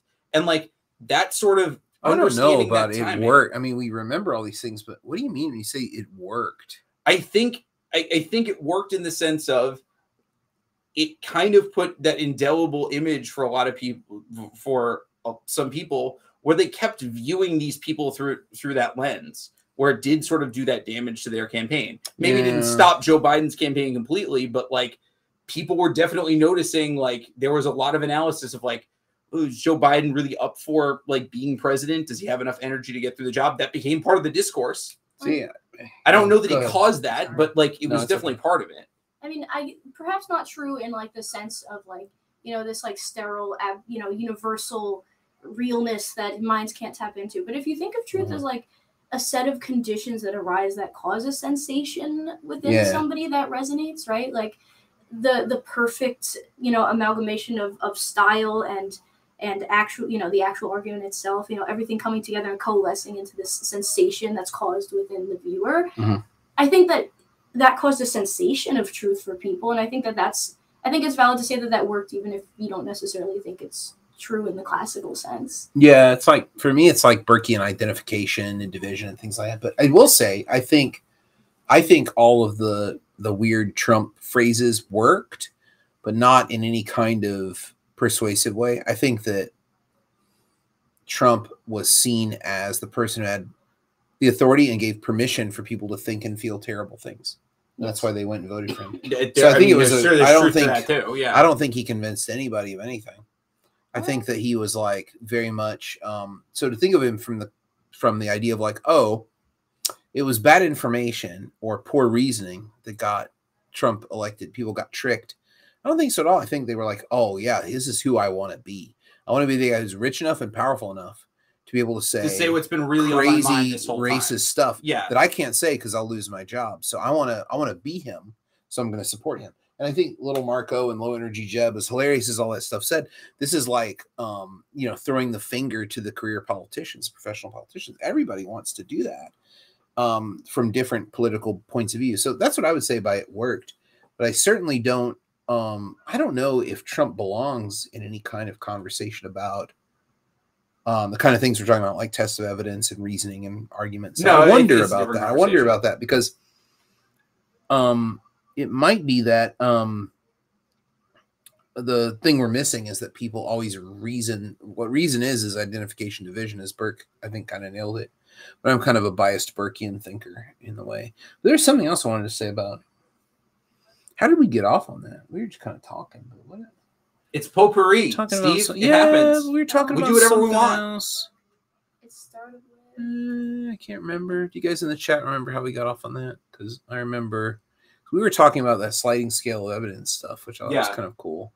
Oh, I think it's always that way. Ad homs. Ad hominem attacks. Oh, yeah. So that's the problem. So like ad hominem is a great example. This is what I wanted to say. Ad hominem is a great example of how easy and difficult it is to teach the fallacies at the same time. Because first of all, there's absolutely no clear definition of what an ad hominem is. And you look at cases that are not textbook cases and you'd be like, well, it is kind of true that they make bad decisions or they're not a clear thinker. It's kind of true. You know, it's always like a case by case thing. So, but we teach the fallacies with such a iron hand. Yes, like it's this like delivered from God, divine, unbreakable. And then once somebody makes a fallacy, that's it for them. They're done. Like so this is also the Martin Baldry stuff I was talking about at the beginning of the show. Martin Baldry's idea of like silver bullet argumentation is also coupled with this idea of the fallacy fork.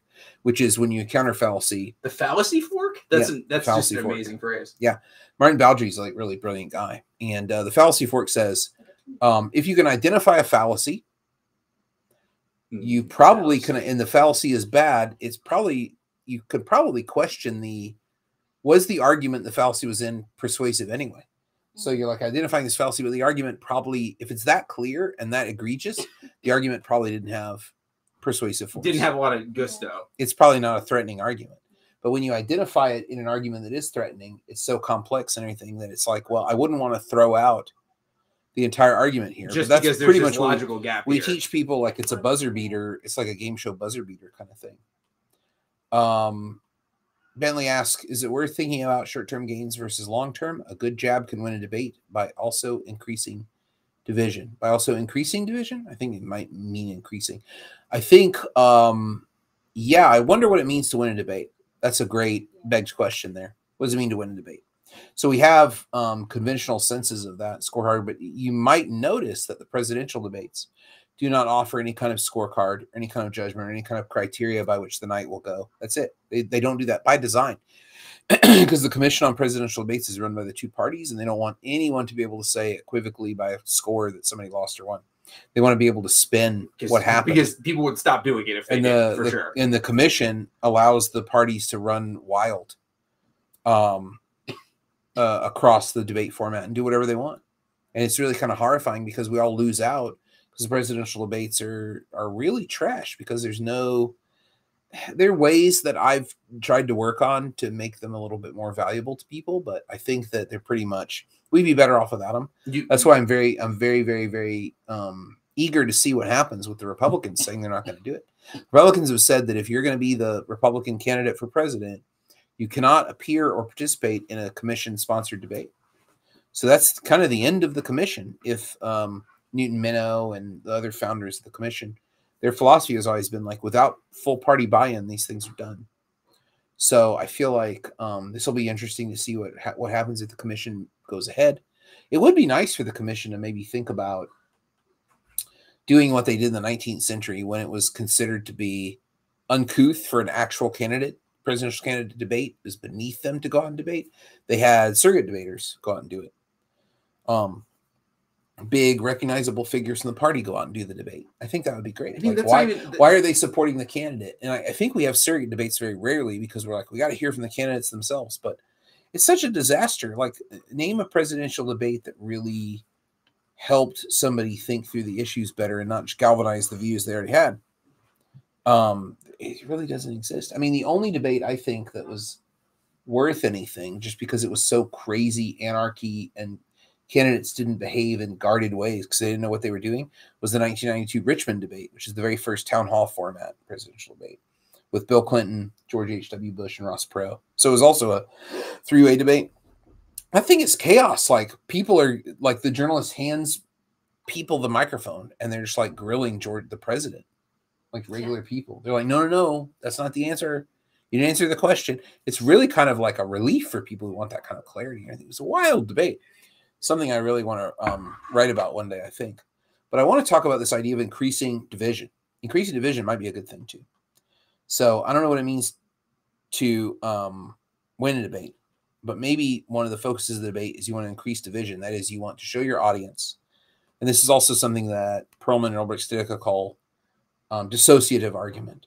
You want to show that the thing that they think that person is, that they identify with, and they are, or that side or that concept, whatever it is, buying a Toyota or voting for Kathy Hochul, or is there somebody at the door? No, that was me. That was just you. me. Okay. Sorry.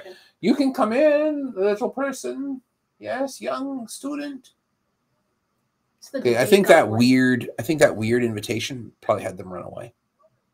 But we are in a real live professor's office today, my office, and so there's real live stuff that might happen. Students might come in. Yeah, that's right. And a student. Yeah. Sorry. Point on the. This is so weird. It's hard to point when you're looking at yourself backwards in the camera. Have you noticed that? Yeah, a little bit. It's like flipped. I don't know. But yeah, it's like a mirror image, I think. So yeah, so increasing division might be good to say, hey, these are the things that you actually don't value. I actually think that goes to what you were talking about earlier with people's identification becoming more polarized. Yes. Just because the more evidence you are exposed to, even if your actual views aren't that different, it becomes easier to say, well, I don't, I disagree with, this person identifies as a Democrat and I identify as a Democrat, but I don't believe that. Yeah. So therefore I'm not that. Even if, that's not even necessarily the case. Just like you get into that whole debate of like rhinos and stuff like that. Like, is Liz Cheney really a Republican? Was Tulsi Gabbard really a Democrat before she decided not to be one very recently? Oh. Like that was a whole. Her Substack is out of control. I love reading it. It's just out of control. It's like vintage Tulsi. What was so weird is like if you go back even outside of foreign policy, if you go back like 2 or 3 years ago, she had some of the most liberal voting records in the history of mankind. Mm-hmm. And now all of a sudden she's not a Democrat anymore. So well, I think it's like if you're deciding based on, think about the things she's deciding based on. That's why it's nonsensical, but she's basing it on being an officer in the military and caring for the other people in the military and being in the military for her particular ideological reasons that she's talked about, and also being Hawaiian and having that relationship. And also being a woman, you can like chop it up in all these different ways. It's just fantastic. Like she's voting based on these other kinds of like, well, I think this is good for XYZ. And then when you think about it from the party point of view, it doesn't make any sense because she doesn't really follow the party conventional wisdom of what she should be doing, right? So yeah, is she a conservative? I mean, it would be wonderful if we had more people voting like that based on, well, here's who I represent. I was having a conversation with someone. Much more fun, I think. Much better government. Anyway. I had a conversation with someone who said, I don't feel like either party represents me anymore. Yeah. And what I told them was, and it's like, okay, I'm here. You can. Right. No, yes. Yeah. And what I told them was, don't like. So this was you? No. It could have been. Like, the only advice I can give you is figure out what you would find unacceptable if the government did, and vote for whatever candidate you think is least likely to do the most of those things. And that is a hard thing to say that we are at that point, but like, unfortunately, no, I think that's the way voting works, right? Yeah. Isn't it like if you look at the Federalist Papers, it's like, why would the national government work? Well, you would vote for people who are beyond petty disagreements.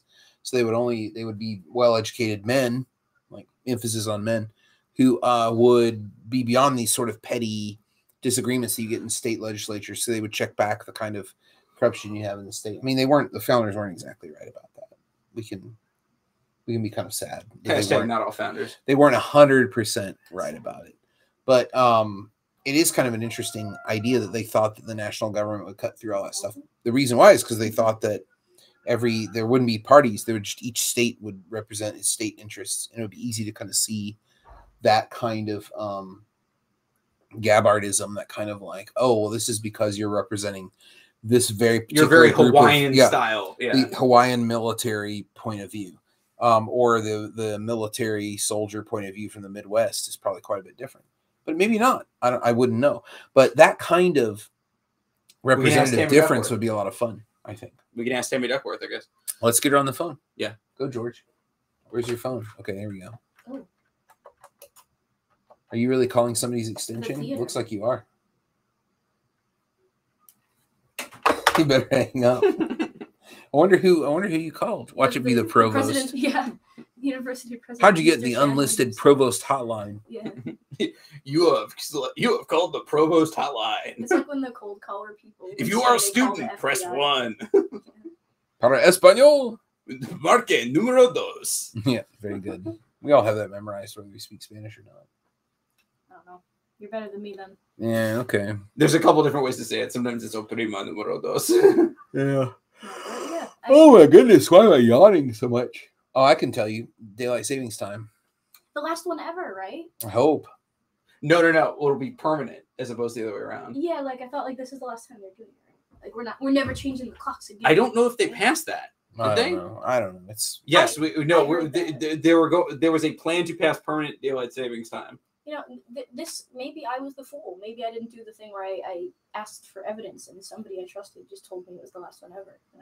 And you trust. See, that's another interesting thing about the test of evidence is there are times when they're warranted, but if you went around doing it to everything you heard, it would slow. Maybe that's the kind of world we would want to live in, where every decision thinking is very slow and everybody is really weighing it in. But sometimes the stakes are low, so you kind of take on face value the evidence that people are giving you. That cowboy song would play in your head the entire time, like wow, wow, wow, and you'd be like sweating, like walking through the field of evidence all the time. Oh wow. Or maybe even Jeopardy music.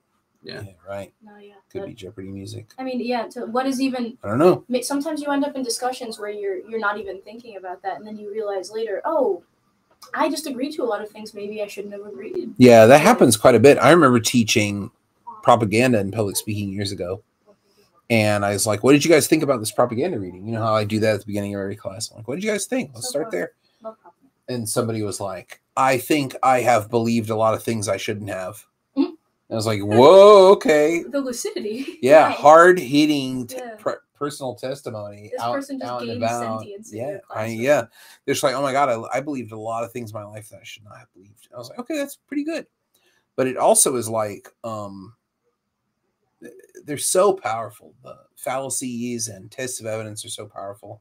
They might lead us into a kind of a comfort that's also equally as dangerous as being ignorant to how people can trick us with language or trick us with nice sounding stuff or try to expand their authority beyond its appropriate scope and limits, this kind of thing. So I don't know. I mean, that happens all the time. You meet people that are absolutely convinced they can't get like dogged in a deal, and then they overpay by like $20,000 for a used car, Yeah. Or $15 billion for a social media website that never makes any money. Failing Bluebird website. Yeah. Rip Twitter. It was fun though. Yeah, I think it's still going to be around. I don't know. We can talk about Twitter. I was going to talk about Twitter on the stream as well, but we can talk about arguments about Twitter too. Yeah. One of the things that I think is interesting about Twitter is it's a great example of the way you phrase a debate changes the kind of evidence that you would want and changes what kind of facts you would want in that. So, I don't know. Should we dare to try to use the board? Do it. I mean, it's in the shot. I don't know. Will it be glary? I feel like you could read. What do you think, chat? Should we try the board? You can put it on the board. Yes. What's that from? That's a baseball commentator's race. That's Oh. Paul Carlson Oh, from the Chicago White Sox. Today I won. Yep. Yeah. TIL. Baseball's over, by the way. Congrats, Astros.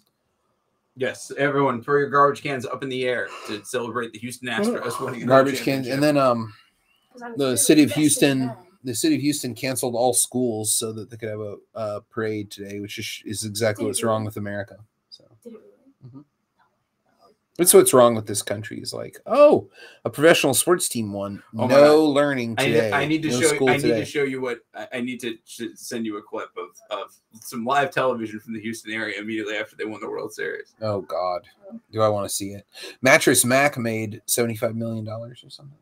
Mattress Mac. Yeah, he Local bet on Houston. the Astros to win the World Series and at like combined plus 750. Yeah. Way back when he put 10 million on it. Yeah, he put 10 million in a bunch of different books and it averaged out to plus 750. For those of you who don't know who Mattress Mac is a Houston institution, gallery furniture owner and operator.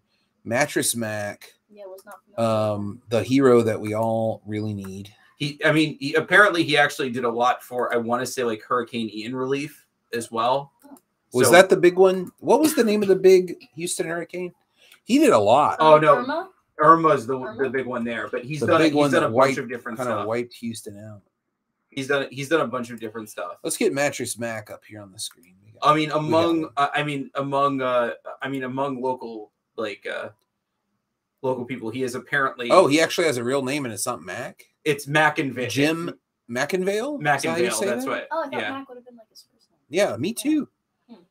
Yeah, gallery furniture is a weird place, but good job, Mattress Mac. I'm glad you won millions of dollars. Congrats. Well done. I'm hoping to win the Powerball tonight. Myself. I gotta buy tickets. I bought my Powerball tickets on the app, but I feel like the app there's is an like, app now? Yeah. Oh, I didn't realize that. Just like how you can do the sports betting on your phone, you can play the lottery on your phone. No, it's very dangerous for me. Yeah, it's a lot of fun to play the lotto on your phone. No, but I do have that in my family, so I'm not. Oh yeah, you want to be careful with that. You got to be careful with that. I would say so. I restrict myself to only playing the lotteries if the jackpot goes over $1 billion. That is my that's that a is good my line. restriction. It's only happened a couple of times in the past couple of years. So Exactly. So it keeps me grounded. One day you'll have to adjust for inflation. All right. While That's we true. wait on the chat to say, should we try to use the whiteboard? No, or it says not? use the board. Use the board. Use the board. Yeah, Bentley is starting the chant. I don't know if you guys are watching on YouTube. Bentley is watching over on Twitch. Yeah, there we go. That's endorsement. Ooh. I trust Bentley. Retweet does not equal endorsement, Steve. It does. Retweets absolutely equal endorsement. Why else would I be retweeting them? I mean, people say retweet to mean like amen.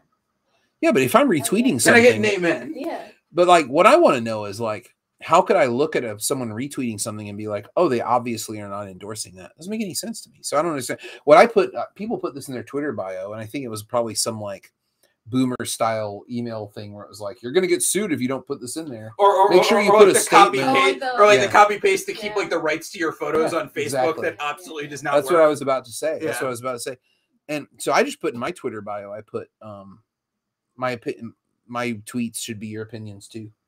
Because why else would I be tweeting? I'm trying to convince you to think a certain way.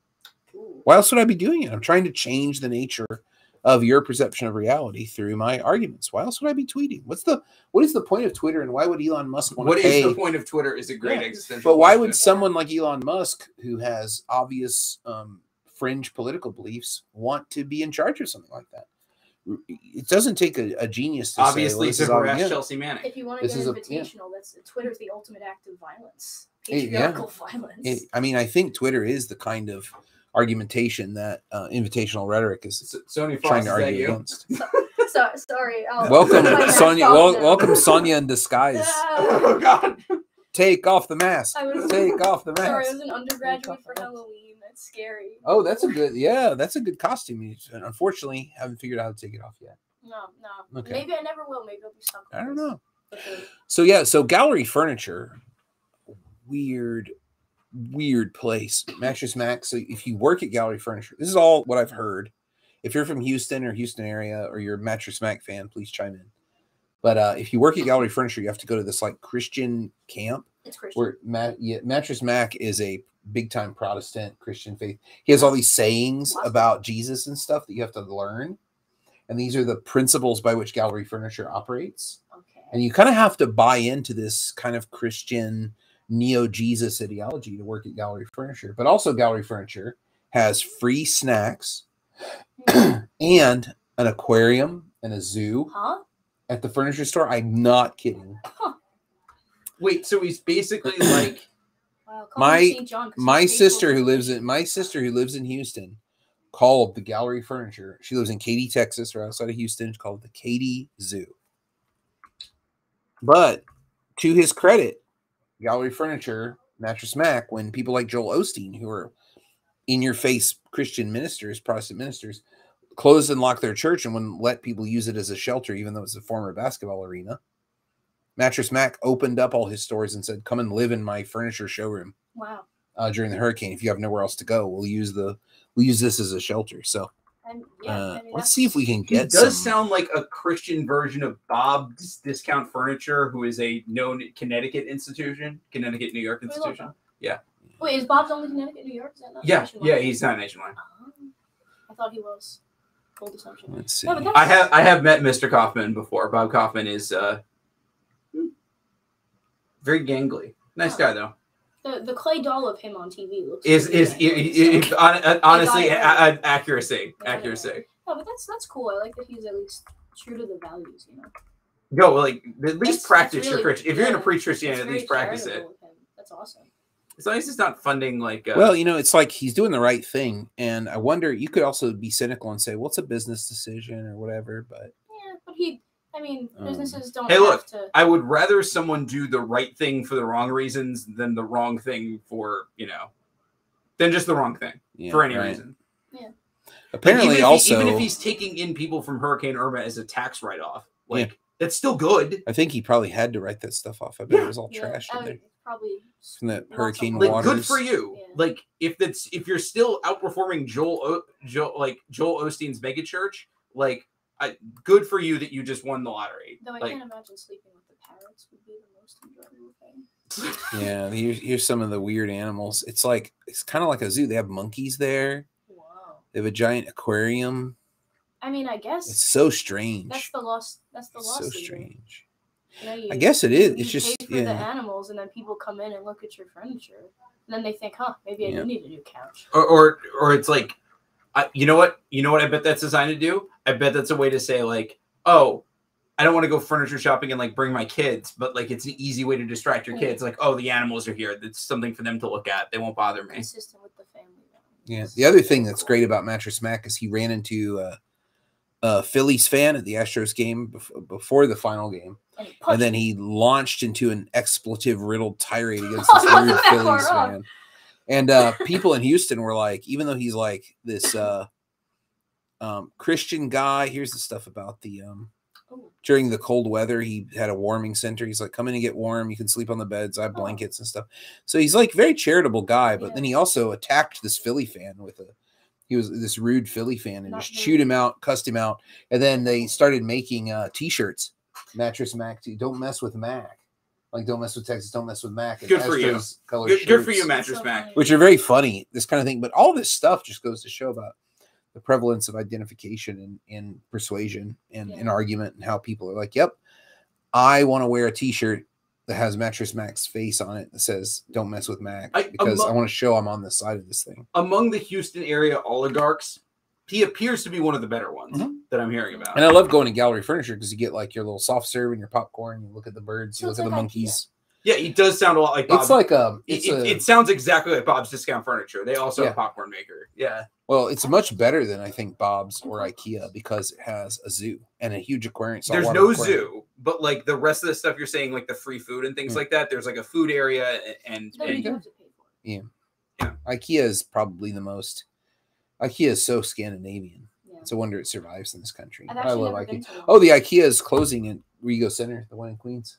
Oh. So December it'll close. Isn't that sad? That is. I just learned that the other day. I'll go there and I will single-handedly save the business. We got to go there and eat Swedish meatballs every day to keep them open. Sure. Someone's got to make the sacrifices. Keep them open by closing your arteries. That's right. Eat them meatballs, son. I kind of want to go to Mr. Dak now, but I went out to dinner last night to celebrate National Nacho Day. So I made a big plate of nachos, even though I'm not supposed to. Can I give a birthday? Can I give a birthday shout out on the podcast? Sure. At midnight, happy birthday, Sophia Zinger, who is turning 33. Whoa! Okay. I'm going to her trivia night tonight. Oh, is this the event you went for? Yes. Yes. Oh. Someone's been checking my Instagram stories. Oh yeah.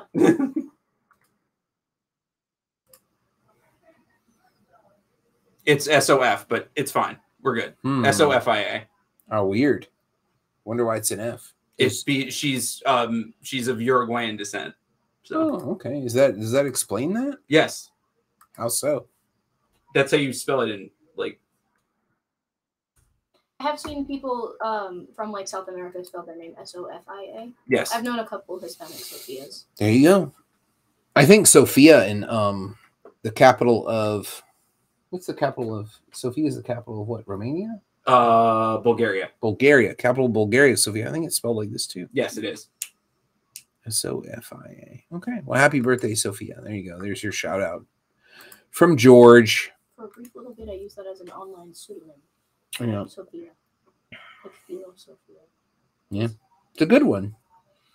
But yeah, but back to Twitter. I was going to write out on the board. Maybe I shouldn't. Maybe we can just talk about it. Like how you can have. And if you're thinking about how to bring these things in when you're teaching, which I think is interesting to think about current events, how to bring them in. One of the ways of doing it is to try to set up the discussion topic like it would be a debate topic. So there's several different levels of the Twitter scandal that you could use. So you can say Elon Musk should not run Twitter. That's one level. And you can automatically populate what the arguments might be and why those arguments might be persuasive to different people and how you'd make that case. And then the second one would be something like, what did I come up with in my class? I should have written it down because it was pretty good. It was like kind of spur of the moment thing. But it was like wealthy billionaires should not run social media accounts. Now, that's a very different kind of claim. Right. Yeah. But you can still talk about Elon within that as a subset. And then the most broad one that I could come up with was social media is too important to be individually owned. Right. And that one would bring up all the different, like, not only shouldn't Elon do it, but eccentric, wealthy people should not be allowed to use their money to purchase things that are so incredibly important to the public. Or even if Trust, or even they if we shouldn't be found a able to do it. non-eccentric wealthy person, maybe we shouldn't trust them either. Yeah, Even nobody Mattress should own Mac. this stuff. Mattress Mac should not own. Is there a person that's good enough to own a public forum? Yeah, Gallery Furniture is like a great charity, apparently. So I don't know. So I've been there many times. I never bought anything from Mattress Mac, but it's a nice place to go. This always raises the other question for me, where we start to think of these institutions on social media as they've started to become sources where people get their news, even if they're not directly providing it. People are getting it through these sites, and how, like, this is a big thing for Facebook and how to combat the things. I mean, whether it's a good thing or not, I think it's an at this point. Yeah. And that's where I sort of had a discussion with my students about how the limits of the medium itself, and the medium being the message, old Marshall McLuhan coming back to haunt us yet again, has created. He never left in my world. I think has created Marshall's world we're all living in. I think sometimes creates like these interesting distortions where half-truths become very prevalent because of the time constraints that get put on the medium. And I think a really good example of this, and I don't know the name of the creator in this case, but there was a creator talking about how characters are often coded with disabilities to show that they are villains in media. And this is a really good, like, presentation. Like, oftentimes characters have, like, burns on their face, or are placed in a wheelchair, or have, like, some sort of physical disability to show that they're evil. Essentially, is a shortcut to show that they're evil. They're coded this way. And the statement was made at the end of the TikTok that being disabled was criminalized in the United States until 1973 in public. Now, this statement is not completely true. There were some laws in some major U.S. cities that were specifically targeted at people with disabilities, and they were related specifically to I don't know what the term, busking or panhandling, and they were in place from about the middle of the 1960s to 1973, where a lot of these were repealed. Now, and this came up in a lot of discussions about whether or not this fact was true. And it was these specific laws were cited. Now, obviously, this statement isn't completely untrue, but it's also a very gross overstatement of the reality here.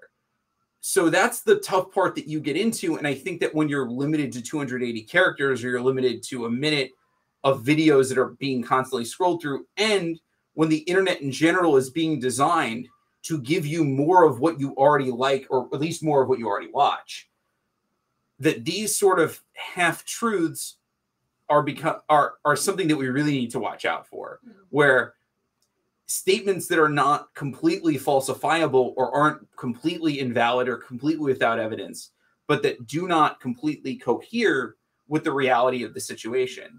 Like, is it true that, like, there were things that laws specifically targeted people with disabilities in the United States up until 1973? Yes. Does that mean that people with disabilities in the United States could not go out in public until 1973? That's not a fair characterization of the reality on the ground. And that to do that at the end of a video that actually provided some great contextualization for how coding disabilities toward, like, villainy happens a lot in media, it's, like, really unfortunate that I think that this is a very, like, that this is kind of endemic to a lot of the discourse that goes on, where certain pieces of information can get decontextualized or distorted enough in a way that, or sensationalized enough that they get taken into a way that, like, can allow for this overstatement, can allow for these sorts of things, because the medium encourages this because of the restrictions that are placed on it. And it just shows you that, like, when we rely on micro blogs like Twitter, or like micro video sites like TikTok, or photo sharing sites like Instagram as like a just source of news, it shows you how ill-equipped they are to deal with nuance, to deal with any sort of ability to make a nuanced point for something like this.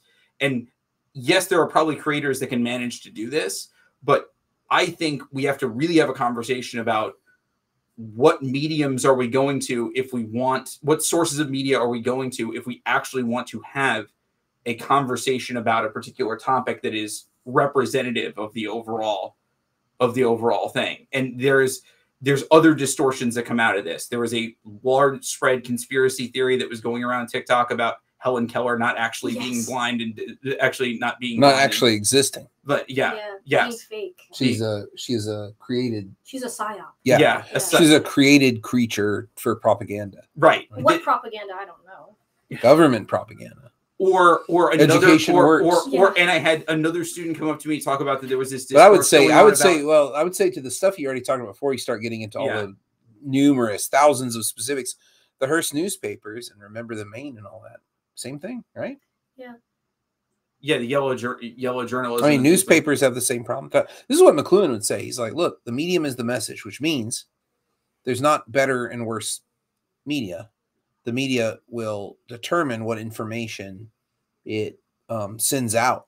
So everything is already kind of in a different kind of so he used the metaphor of the whirlpool. He used the or what's it called? The maelstrom, that Edgar Allan Poe story.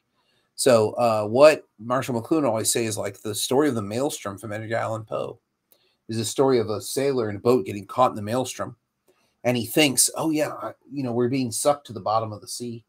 I need to find something to float onto. And what he noticed as he looked around on the boat, because he stayed on the boat, other people jumped off, is that some things were being pulled to the bottom that he thought would float. But maybe heavier things would be brought to the top and be rescued. So he tied himself to the heaviest chest he could find on the boat, and he floated to the surface and was rescued. And this is like an Edgar Allan Poe tale, but Marshall McLuhan, who had a literature background, he wasn't a media scholar because that didn't exist when he was in school. He said, this is the way that we should think about our media environment, is the things and the way that we think things would work intuitively or rationally, or the way that we believe logic and reason to work or support to work in a mediated environment is not going to be intuitive. It's going to require us to critically ascertain the swirling environment around us, which is going to be hard to do, very hard to do. Because we're going to be panicked. We're going to feel like we're being pulled to the bottom. And so many people I know are in this situation, right? Yeah. They're like, oh my God, they're desperate for Fox News, or they're desperate for Trevor Noah, or what's his name? John Stewart or John Oliver. They're desperate for them to lash themselves to those people in order to help pull them out of where our country's collapsing. We need to tie ourselves to these people to bring us and float us up.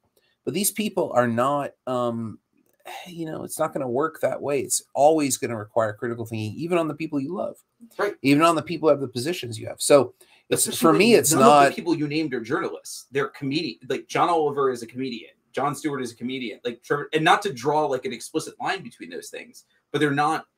They always have the out to say that I'm making jokes about this particular subject, and can have an out in their credibility. Or the same way that Joe Rogan can say, I'm just having interesting people on, I'm just asking questions. There's always we're always almost on like a search for like the Walter Cronkite, like the voice of America that we can always trust. And like, we don't have like a Peter Jennings, or like, who was the last one? Peter Jennings or Brian Williams before we found out he wasn't in a helicopter. Like no one that we can go to and like who has that level of credibility to talk about these particular things. Your point like proves itself. Even the journalists aren't trustworthy. So what's the point of? Who cares if they're not journalists? I don't see the point of that. The point is that we identify with them. So Trevor Noah, we identify with Trevor Noah. We want to be like him. We want him to be our friend. But this is also the way that television changes the role of the journalists. Right? There's lots of writing about that. McLuhan kind of started all that too. But the reason why I bring this up is like, I don't care necessarily that they're not journalists from the perspective of like, yes, we can identify with people that aren't journalists. I care from the perspective of when they make a mistake, or when they present misinformation, or when they present something out of context. They always have the out of saying that it could be for the purposes of a joke, or that the show is for the purposes of entertainment, not necessarily. But what if we took the perspective that it's all misinformation? All of it, all the time. Yeah. I mean, I loved taking a stats class. Like, I feel like nothing has been as orienting to me in terms of like sifting through information as like taking stat in high school. Because like the amount of times that you come across something that, you know, like, because all it did was give me like, you know, a key number of like terms that I kind of now like to look for, that I, you know, sometimes I'll see it and I'll be like, this feels off, you know, like I feel like for example, like people will be like, oh, a recent study, and I'm like, that sounds weird. What's the sample size? And then you look at it, and it's and like what 25. is recent? And what is recent mean? Or yeah, and it's like Yeah. 10 years ago. And like, you know, like I think that not that you need stats to necessarily like ascertain like what's true and what's It's a not. really Like, helpful class. You need evidence. I've always thought that like one of the best things that, because I ask myself this all the time, like if I could do one thing for the country, what would it ever be? And it was like making a mandatory information literacy course in every high school in America. And I'm like, but what would that look like? And, would and that I even think look like? we've been talking for almost 2 hours, and I think we I think it would be a lot like this. I think it would be like a Socratic seminar, like open discussion, town hall, like talk about it, give a topic, see what we want to talk about, and kind of center it around a couple principles. But even that doesn't really work. Right. It falls into anarchy so fast. Right. No, and there'd be a lot of discomfort around this. There'd be a lot of discomfort around the idea. Like, and there wouldn't be a lot of agreement on some things, certainly. Yeah, I think that a really important book that, if you're interested in this topic, a really important book to read is David Bohm's On Dialogue. I think this is like a masterwork of this kind of thing of like, what would this look like? Not information literacy, because information literacy has a lot of assumptions I don't agree with. One, That is also true. there's information and noise, right? And I think there's that great book, Information, A History, A Theory of Flood by Gleich, maybe? Is that the guy's name? I should really be putting some of these things up on the screen for you folks who are taking a look. For you people. You fine folk who are sticking with us through the this is actually Oh my god, it's got a fork on it. Pretty cool conversation. So the first one I'll show. Is that the fallacy fork? It must be. Got the fallacy fork right on the cover.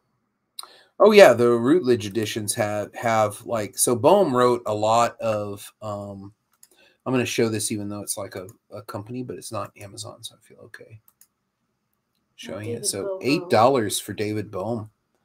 Boom. So David Bohm is an interesting character. I don't know if you might know who he is, chat, but he won the Nobel Prize for Physics for his work on optics. He's one of the inventor of the laser. He was a big laser researcher in optics. And so when he won that, he thought, maybe I could contribute with my new platform. I could contribute something to I love how there's still a Path button here. You guys remember Path? Oh no, wait, that's Pinterest. Sorry. I thought it was Path. I missed that old social media site. But anyway. Not as much as you miss Google Plus. Oh God, I love Google Plus so much. I miss it. That was such a great one-stop shopping. So David Bohm wrote this book on dialogue where he's basically doing, so information literacy have problems with it. Information versus noise. That information could be read, and it can be read in an appropriate and correct way, like a grammar of information. I just think all these things are up for debate and are all part of the meta that drives people crazy about why argument and debate should be avoided, and people should just shut up and do what the experts tell them. Because we like that kind of comfort and speed. We like the speed of information, like the speed of facts. We like the speed of this kind of Enlightenment style, neoliberal Enlightenment style thinking and reason. We like the speed of that. It's just such a bad way to think. But On Dialogue kind of gives us shortcuts and provides us new maps of that by saying, well, we should do these dialogues on topics that interest people, and everybody can come to the dialogue and talk about nothing, really. Just kind of talk about what's on their mind. And then ask about, well, why do you feel that way? What are the things that support you to feel that way? So this book is great because it outlines what proper dialogue is in Bohm's estimation. And I feel like it's one of the best theories out there. And then what else did I have? I had that information. Yeah, information, history, theory of flood. James Gleich. I think that's how you say his name. Gleich, I would say. It might be Gleek. I don't know. But the information, a history, a theory of flood. Great to talk about like that, that old distinguishing sense of information versus noise now is we're so high tuned and it's so atomized that we're just overwhelmed with information. But it's been that way for a while. And it also goes back to early modern period. There's another great book everybody should read. Gosh, what is the name of that book? I can see the cover in my head. This is a problem I have where I can't remember the title. Well, anyway, there's another great book. I can put it in the notes later of a book where it talks about the transition from the way you were a knowledgeable person is you had read all the books in the world on botany, which is easy to do when there's only 8. It's just hard to find them because they're expensive, and it's hard to get them because the mail isn't very good. So you have to sail to another continent or take a wagon to another continent or another country and go and look at somebody's library if they will let you look at it, which is crazy. So then that changed from when there were so many books that you couldn't even really keep track of all the new books coming out. How do you determine someone's knowledgeable? And that's where the Ph.D. was invented. The Ph.D. was like, well, they can write their own book that shows that they've referenced, they can make their own argument. That could be a published book. And that's how the Ph.D. was born. So lots of different ways of governing all this stuff. I think instead of information literacy, maybe we need comfort with disorientation, maybe, or not really. What would you call it? Literacy of the fog. I don't know what you would call it. There's got to be a good metaphor out there. There's got to be a miasma is a good word. The miasma. I comfort think in the miasma. Maybe we should think of it as like if we're concerned about combating misinformation, then maybe one thing that we would want to think is if we want people avoiding confirmation bias, then maybe we need to think of it as like creating information economy. Like, how do we streamline certain things to present information that we want people to see as efficiently as we possibly can? Like we even talked about with public speaking, like word economy, time economy is a very important thing. That having a very well organized presentation of like 2 to 3 main points with like a clear introduction and conclusion is extremely important to making sure that they retain the roughly 5 to 9 pieces of information that anyone is going to retain from any particular piece of media. So maybe we need to start thinking of it this way, that just flooding people with more information to combat misinformation is the wrong way of doing it, that it's a matter of thinking about it from the perspective of how do I show people the information that I think that they need to see about a topic as efficiently as they can, recognizing that I do not want to contribute to their overload and push them back cognitively as much as possible. And that's a hard thing to deal with. And maybe we're already, maybe that's too naive a way to thinking. Maybe the internet has opened that Pandora's box of that we just have to permanently function in a world of information overload now. And we just have to accept the fact that cognitively that's where we are. But I think that if that information overload is leading to these cognitive biases, and those cognitive biases just mean that we're getting more entrenched, then that means that we're in a world where our persuasion is just a world of maintenance, where it's getting people out to vote, where it's getting people to donate for you, where it's the DNC sending you those emails begging for another $20. And it's not a world where we view the other side or people that even are not too far apart from you as all that convincible, where we view them as like obstacles or view people who are really far apart from you as evil. Yeah. So I think that that's something that we need to consider, that if that's what we need to combat, like constantly like activating people's confirmation bias because of this information overload, then we need to have like sort of a information economy in the way things are presented, where we're taking much more careful consideration of presenting information much more carefully and consistently and judiciously with a compelling narrative reason to go with it, and hoping that pushes the realm, as opposed to just throwing fact checks and throwing more information in people and hoping that it just floods out the bad, quote unquote, bad information from the market. Ooh. You know what this is reminding me of? I don't know if you, I forget who wrote it. Thinking Fast and Slow. Daniel Kahneman. Yeah, and I don't love him, but like. Oh, I do. But you were referring to economy of time, and you know this reminds me of the System A, System B thinking, and Thinking Fast and Slow, Or like maybe the answer isn't to always be comfortable in disorientation or to always look for an immediate system of thought, but to develop both of these things separately and like I'm doing the thing. Develop a sense of discernment. When should I be in system A and when should I be in system B? Or more, it's like, how do I make sure that system A doesn't run away? Yeah. With system B when system B thinking could provide a different context here. We're in a different context here. Because like as we were talking, you were like, like maybe we should get comfortable with the disorientation. The miasma, yeah. Yeah, of course, and you were like, maybe we should, economize. And I was thinking to myself, like it's useful in leisure to sit down and think. But sometimes I think oftentimes how would I talk about this to my mother? Because my mother is like that's great. That's a great exercise. I think it's a wonderful exercise. Like what would be something that my mother would want to hear? But like, isn't that the point of all of this education? Is like, so go talk to the public, so we can go talk to the people we encounter in life and say, here's how you ought to be thinking. Mm-hmm. I mean, that's the whole point of all of this. It's not to like hold it above everyone's head and say, oh, look at the dumb people. Yeah. Right. This is like part of my beef with intercollegiate debate too. It's just like, oh, look at the stupid people who don't know how to debate.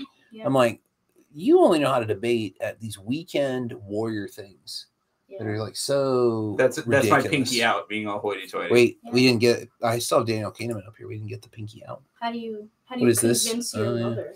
Yeah, I think that having publics and thinking about how to speak to publics about it's very important. So that's an important point.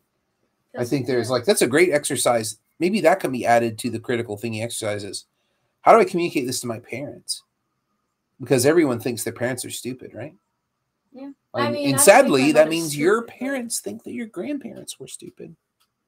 At some point, is that wild? Yeah. That's the way kids are with their parents. If you're a parent, you can verify that in the chat. Do your children think you're stupid? As the greatest philosopher of our time once said, DJ Jazzy Jeff, parents just don't understand. I think that was famous slapper. He slaps. The song still slaps. Will Smith. They're in conjunction with that song slapped and he's still slapping to this day. Do we need to put a picture of Will Smith up? That gave me so much cognitive whiplash because you were like slapper and I was like, does he mean physically? And then I thought you meant metaphorically. It slaps. And then I knew you meant. Yeah, I was schooled by my classes that I can't say that rhetoric is a bop or that rhetoric slaps because these refer to music. So you can't say that. Do, but I think you could. I don't know. I think that's too strict of an interpretation. I agree. Many people say many things slap or they're a bop. If there's one thing about slang that we know, it's not the received rhetoric slaps, view. No cap. Yeah, the received view of slang is that it's like anarchy. Slang is the opposite of grammar. Slang pushes against grammar. But what I found to be the case is that slang often has much more complex rules for its deployment, and then those rules are even harder to articulate and teach to other people. You either know or you don't. It's highly ideological. So that's the thing. So I'll say a couple of things about what George had to say. First of all, again, confirmation bias is a feature, not a bug. So I'm very suspicious of discourses that don't take into account all that research about the cognitive evolutionary theory. It's just really persuasive stuff about how we develop confirmation bias to survive as human beings because we're communicative and we invented reason. And they even go so far as to say we invented reason and argument because we want to find other ways to communicate with each other. Because that's the thing that has allowed us to survive is not reason, but communication. And they go into a lot of detail in this. So that's the first thing. The second thing is we've always had too much information because information is always selected out of noise by either people in authority or power or people who say, this is what the information is. And that's the James Gleick book, I think, too. So I think one of the ways of approaching it is, I think you're right. I think that here on election eve, I think that the two parties have decided that it's not worth their time and money to try to persuade the other side on anything. What they need to do is get the vote out of people who, because based on their zip code and based on their skin color and based on where they happen to live, they're probably going to vote for our party. And that's just really sad to me that's where we've come. Bentley says this interesting thing. I think this is great. Maybe we're able to format the information in such a way people can find the evidence they need in the moment based on their personal needs. I think that's great. Yeah. And also finding I don't know how to phrase it, but finding the information that can be warped into evidence. And I use that term warped because we can think about Aristotle and his idea of judgment in the rhetoric and talking about the lesbian ruler, which I think is like a great band name. But he's talking about this particular leaded ruler that they would use, where you would warp the ruler. The ruler was a fixed length. Maybe we're talking about a literal physical ruler. Yeah, it's like a unit of measurement. Yeah, like when you're building something, you have this ruler, but it was made of lead. I thought he visited someone on the isle of Lesbos for a second. Like, well, he probably did, but That's he probably did. pretty well. But you take this and you can warp it. You can make it. You can heat it and bend it in a way to where then it becomes fitted to the situation, and then you can judge if something is long enough based on whether you need a curve or an angle or something like that. So I think the history of that is super interesting. In Athens feel insecure because we tend to think of warping and changing measures as manipulation and always bad, but Aristotle says something different. But I like the idea of finding how to find relevant information, but it just seems like confirmation bias, if it's understood properly and taught, hey, we have this thing and here's how it goes. Things like Google search results kind of warp the advantages confirmation bias could have. Right. But in terms of, that's the thing that I kind of know, that's the thing that I have been thinking of. And then you can offer that as a case because we already have built in this way. And so they did these experiments that are kind of cool in the Enigma of Reason book, where they showed that when people's own arguments were put back against them, but were in a way to where they didn't detect it, they came up with devastating arguments against it, even though that was their belief. Mm-hmm. Interesting. But what's missing, and it's kind of obvious it's missing, is time and space and resources for us to talk with each other slowly, System B style, yes, about issues. That's what's gone. What we have instead is the Commission on Presidential Debates with their 90 minutes where the audience is not allowed to react. What we have are twisted psychological experiments that belong somewhere like Guantanamo Bay. They probably don't belong there either, but twisted experiments. We have campaign commercials that are 30 seconds long with just name calling and ridiculousness that don't even talk about, like, what do any of these Democrats and Republicans mean when they talk about crime or when they talk about dangerous extremists? What do they mean? I think I know what they mean, but what do they mean? And they want you to fill in what they mean. It's I guess. Well, it's not even an enthymeme, I don't think. I think they want you to not think. I think they want you to react and go vote, which is like the conclusion that you're kind of drawing. And what you said a minute ago about this idea of like, well, they've kind of given it up. They say there's too much information and people have too many cognitive barriers to their thinking that we can't solve. So why don't we just try to take the people who already think our way and try to get them out to vote? Yeah, I think Bentley's on to it, exactly what they're suggesting. Yeah, Bentley was on the podcast last week. Yes. Did you see that episode? No. Oh, okay. Well, you can go watch the VOD. I should go watch it. or go watch it. Anchor.fm/InTheBin. You can go watch it there. But yeah, that's exactly right. So here's his comment, I think, is the idea of like, how do we reduce the downsides? The downside to confirmation bias is that when we receive our information not in social context, when we receive it on a screen in like Facebook or Twitter or something, then we are more likely to make very bad choices because there's no one pushing against it. It's not received in a community context. This is why I think George has a good point about mediation. So this is why in the time periods where you had newspapers, but the newspaper would come maybe to like the barber shop or the general store and people would be reading it out loud to each other and then commenting on it. You had much, much better system of evaluating evidence and evaluating reasons and arguments than any kind of modern day internet-based fact checking could provide. It's all very, very narrow focus. Plus we're just kind of like, we're sitting there with our confirmation bias and we're saying, yeah, that tracks with what I think. And we're not terribly interested in the system. The governmental system is kind of in a position where it's like not really interested in helping, giving us space or compensation or time to have the conversations we need to have to say, oh, we actually are all on the same track. I mean, I've seen TikToks that say literally like, I hate when the comments are turned off on a TikTok because I don't know how to make a conclusion. I don't. Yeah, isn't that wild? I see the TikTok comments. Yeah. And I'm like, what? I think that's confirmation bias right there. That's kind of the upside of it. That's like the recognition of reducing the downsides right there would be the recognition that I can't judge the factacity of this small video. I can't judge it. because I don't have community engagement on what it's saying. I mean, I think My students today said their primary place they go for news is TikTok. Yeah, I think And that's definitely true. That's a scary thought. I don't know. I don't know. I At least mean, a little bit. people said the same thing about television. People said the same thing about radio. Look, this is me being an old head. I get it, but like it is. I mean, I check things that I see because I know that TikTok doesn't have, you know, like a team of, or theoretically, we know this isn't actually true, but like the belief with a, you know, that a journalist is reporting on something sort of, you know, makes you feel like, oh, maybe somebody put 2 seconds of research into this. Probably not the case, but whatever.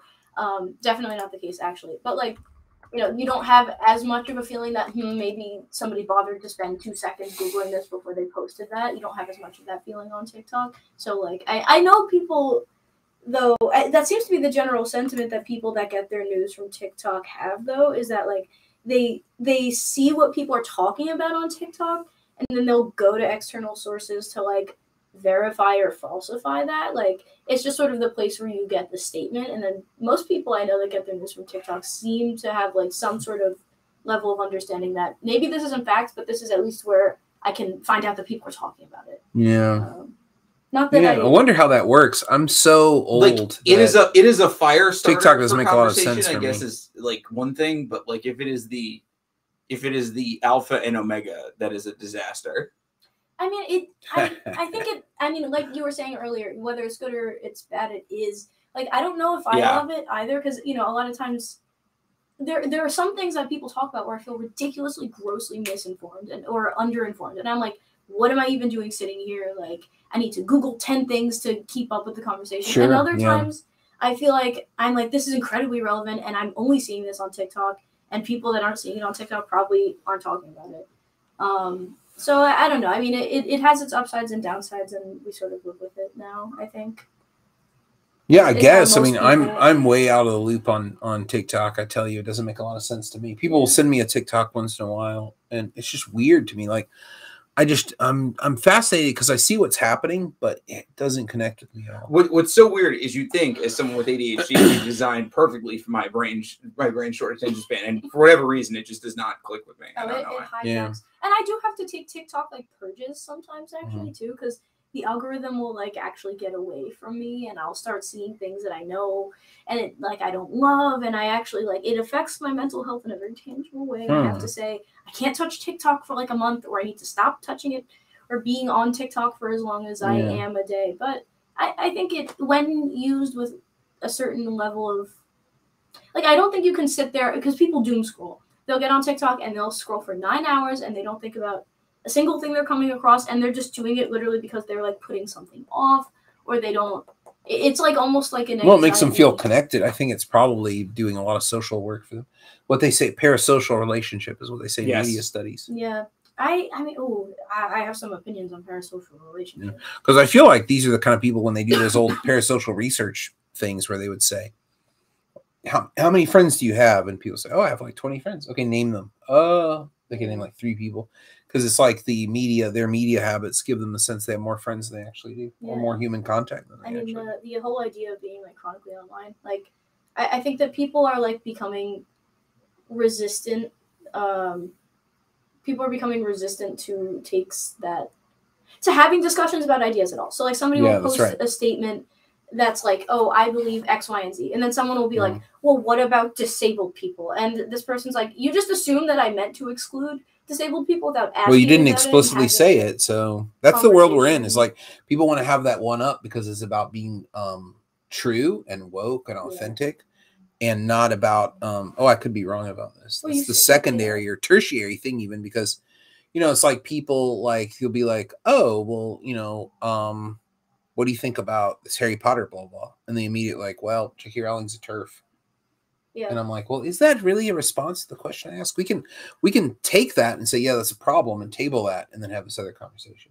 I don't understand why people have, maybe I'm a conservative. Maybe I'm revealing I'm a conservative here, but I just don't understand the woke order of operations. Steve Yano, conservative Marxist. I don't understand the woke order of operations. I don't understand it, to where it's like, exactly what you said. Like, I think blah, blah, blah, blah, blah. And they're like, well, you didn't mention first peoples.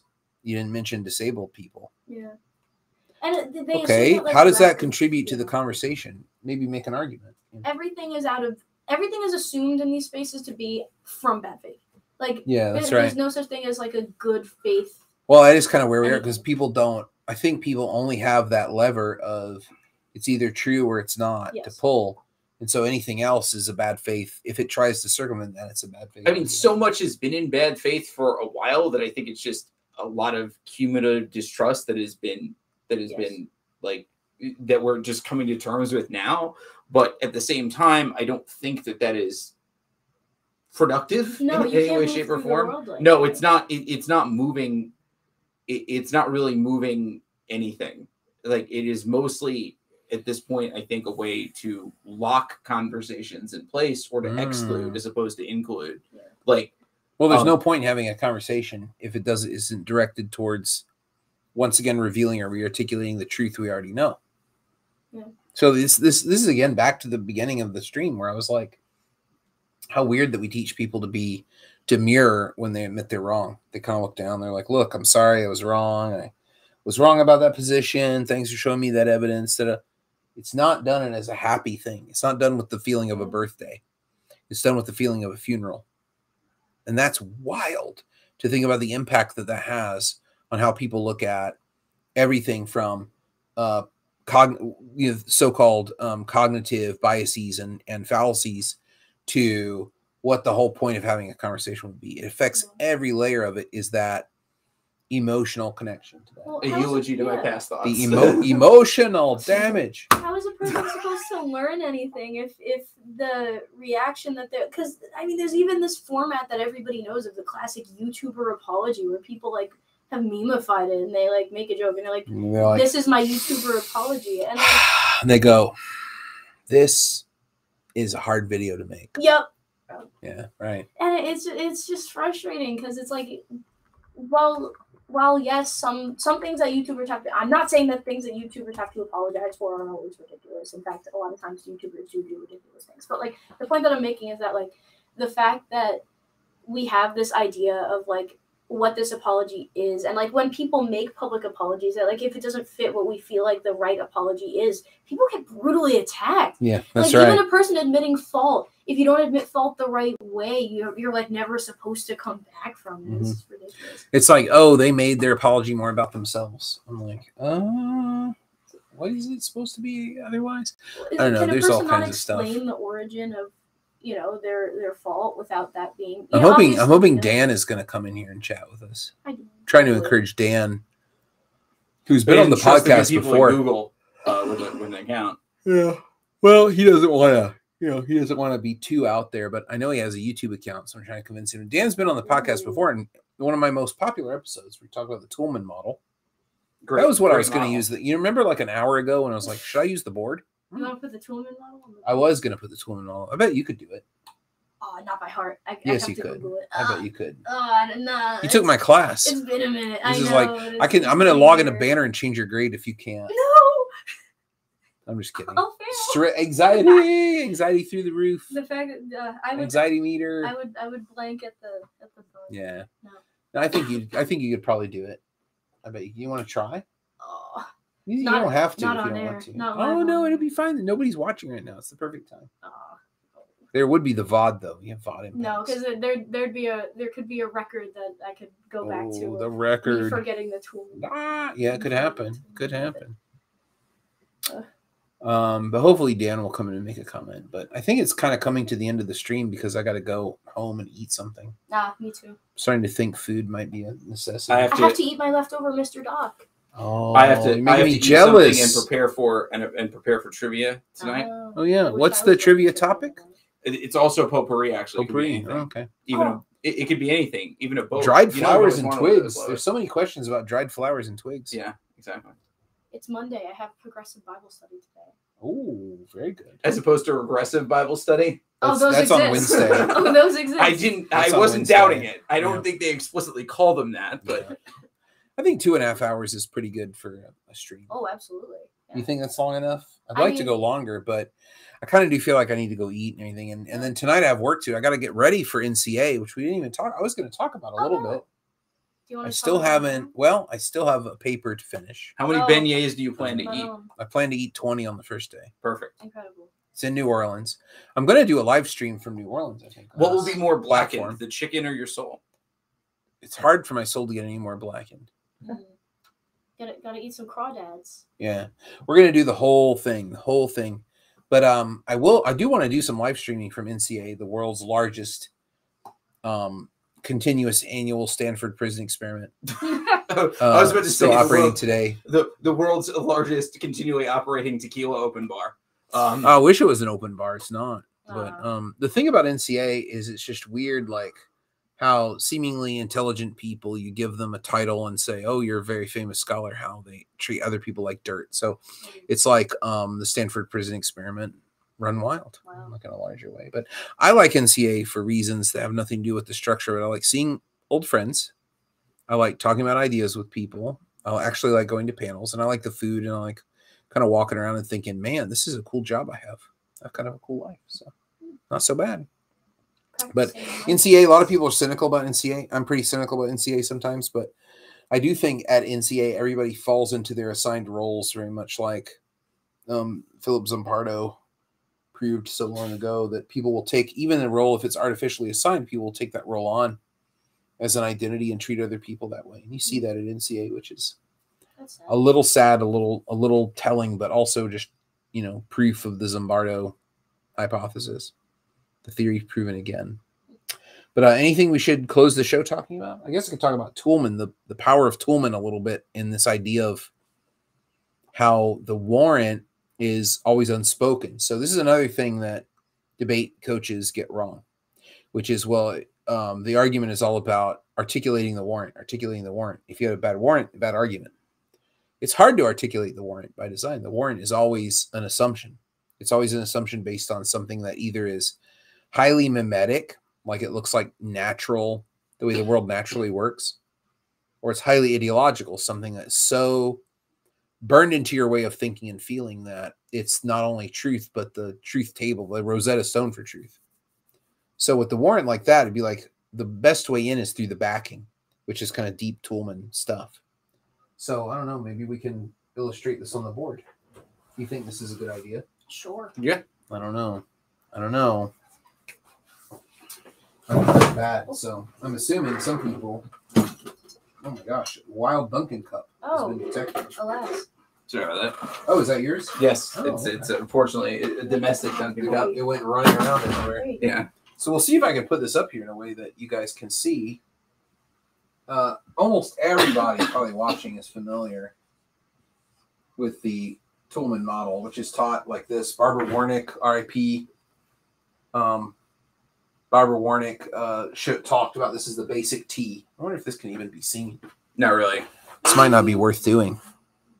I should write more in the center. But anyway, there's the basic model. So the conventional wisdom of people who do debate teaching and stuff, I should have written it more over towards George here. Let's try that. And embiggen it. Embiggen it? Okay, I can embiggen it. Should I use like a color? Do you think red would show up better than black? Yes, use red. You think? Yeah. Okay, let's try it. You guys will have to let me know what people in the chat are saying. What I can do better. Not really visible, says Bentley. Yeah. How about It's that? showing up a little better with red. I don't know. I think it's I think okay. you can see that I guess if pretty you're watching well. on your phone, it's not gonna. It is backwards though.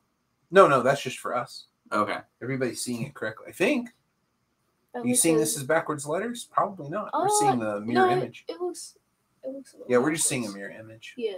on our side, but I Oh, don't think the okay. stream is. It's like you're a mirror. Every time I teach, Oh, I my read the mirror definition of staring warrant. back I at can't me. remember it. Yeah. That So the is definition me. of the warrant is the way Okay. that Toulmin talks about this is Toulmin is trying to model not ideal argument, but the way argument happens in the everyday. So data is what do you have to go on? Is that question. So that'd be like the traditional evidence or proof. The warrant is how do you figure? So that would not be a question about evidence and everything. I think debates about warrant get caught up in this too, of like, it's the same question of what's your proof for that is like, what's the warrant for that argument? Or what's the warrant in that card? Or what's the warrant in that piece of evidence? But it's like, how does this prove? How does this connect? But the warrant is so much more than just connection. I would think of it as the glue that holds the world together, which then makes this assumption happen so rapidly that we might even call it System 1 thinking after Daniel Kahneman, or System A thinking, as Isabella talked about. So yeah, earlier in the podcast. So instead of thinking of this as the place to intervene, we can go into deeper Toulmin model beyond the basic T that Dr. Warnick taught me when I was a graduate student. Beyond the basic T, we can go into other deep Toulmin, the deep Toulmin lore, the backing. The backing is, well, when you ask the question, how do you figure? And the Warren is like, well, when categories like, he's like, can you give me another example of that? And the backing is every other instance of that connective tissue being a valuable way to bring data to a claim, right? So every other place in the world where you see this happening, right? There's other stuff, but this is kind of what I want to talk about today, is the backing is actually the place to go and say, can you give me another example of this reasoning working out well? Because the warrant is kind of the question of reasoning. But reasoning, as we talked about before, is not the pure logic that we've departed from.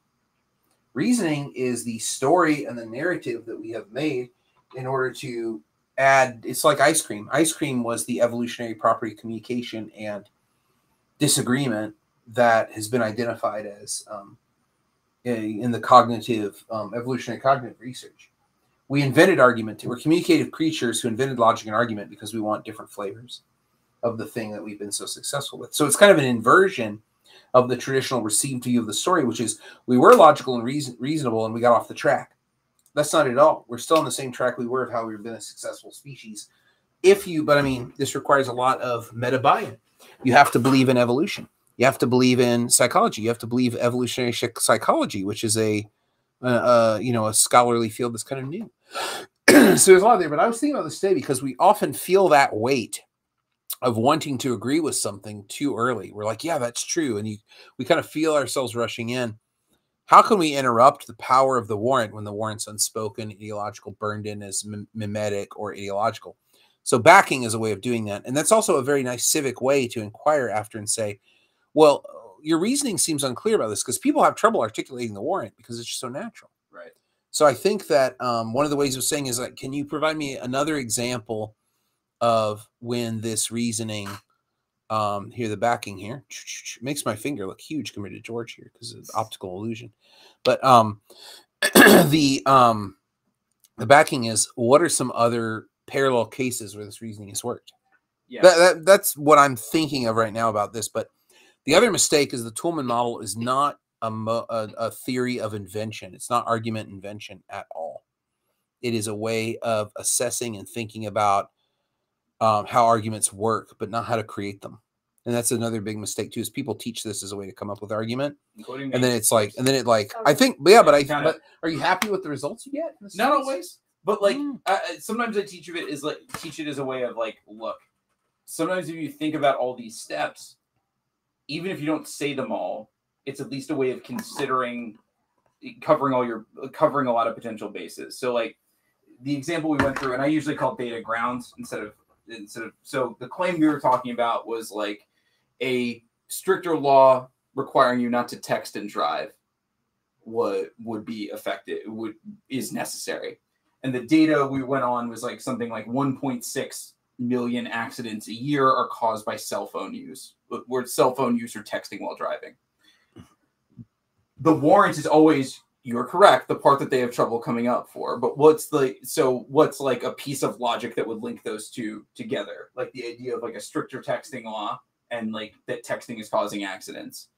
The warrant would be something along the lines of laws work to reduce accidents, or laws are effective in changing behavior. Mm-hmm. And then your backing would be other examples where laws have affected driving behavior.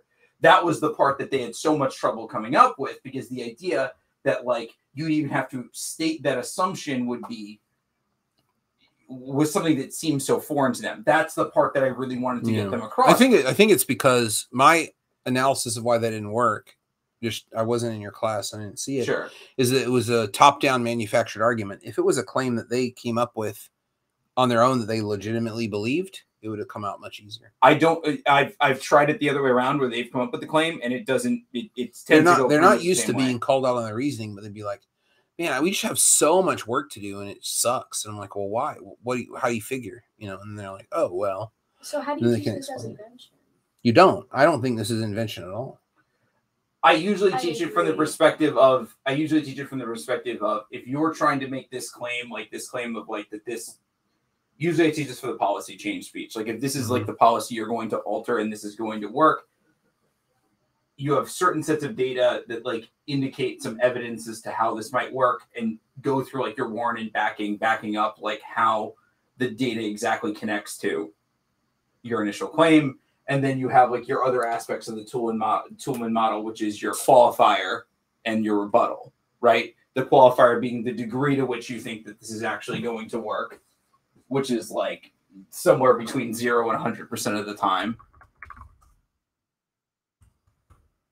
And your rebuttal is just taking into account all of the different opposing arguments that like could come in, and you're either. Well, what's interesting here, I mean, this is like a very, remember, Toolman is describing how uneducated people on the street make arguments. So the qualifier and the rebuttal, difficult concepts to understand, but these are things the arguer would offer. The person making the claim would offer these things, which throws people for a loop. The best qualifier I ever saw in my life, best example of this actually came from Cambridge, where Stephen Toolman was educated. And it was at a store, I can't remember, a department store, and their slogan was never knowingly undersold. And I'm like, that's a perfect qualifier. Because what the qualifier does is show the conditions under which you could be wrong and still have a persuasive claim. So it's like it's what George was talking about. It's like a steam release valve. So they're like, sure, we've been undersold before. Someone's found a better deal. But if we knew about it, we would have made a better deal. Yeah. The almost like the guarantee of like, we'll match any price you see in like the next year for this, we'll never be undersold. That's a good example. Right. The rebuttal is also bizarre because that's like admitting it's like classical speech making. It's like admitting the conditions under which your claim would not be true. So it's like unless is usually the way that's marked. Toolman says unless is the word to look for.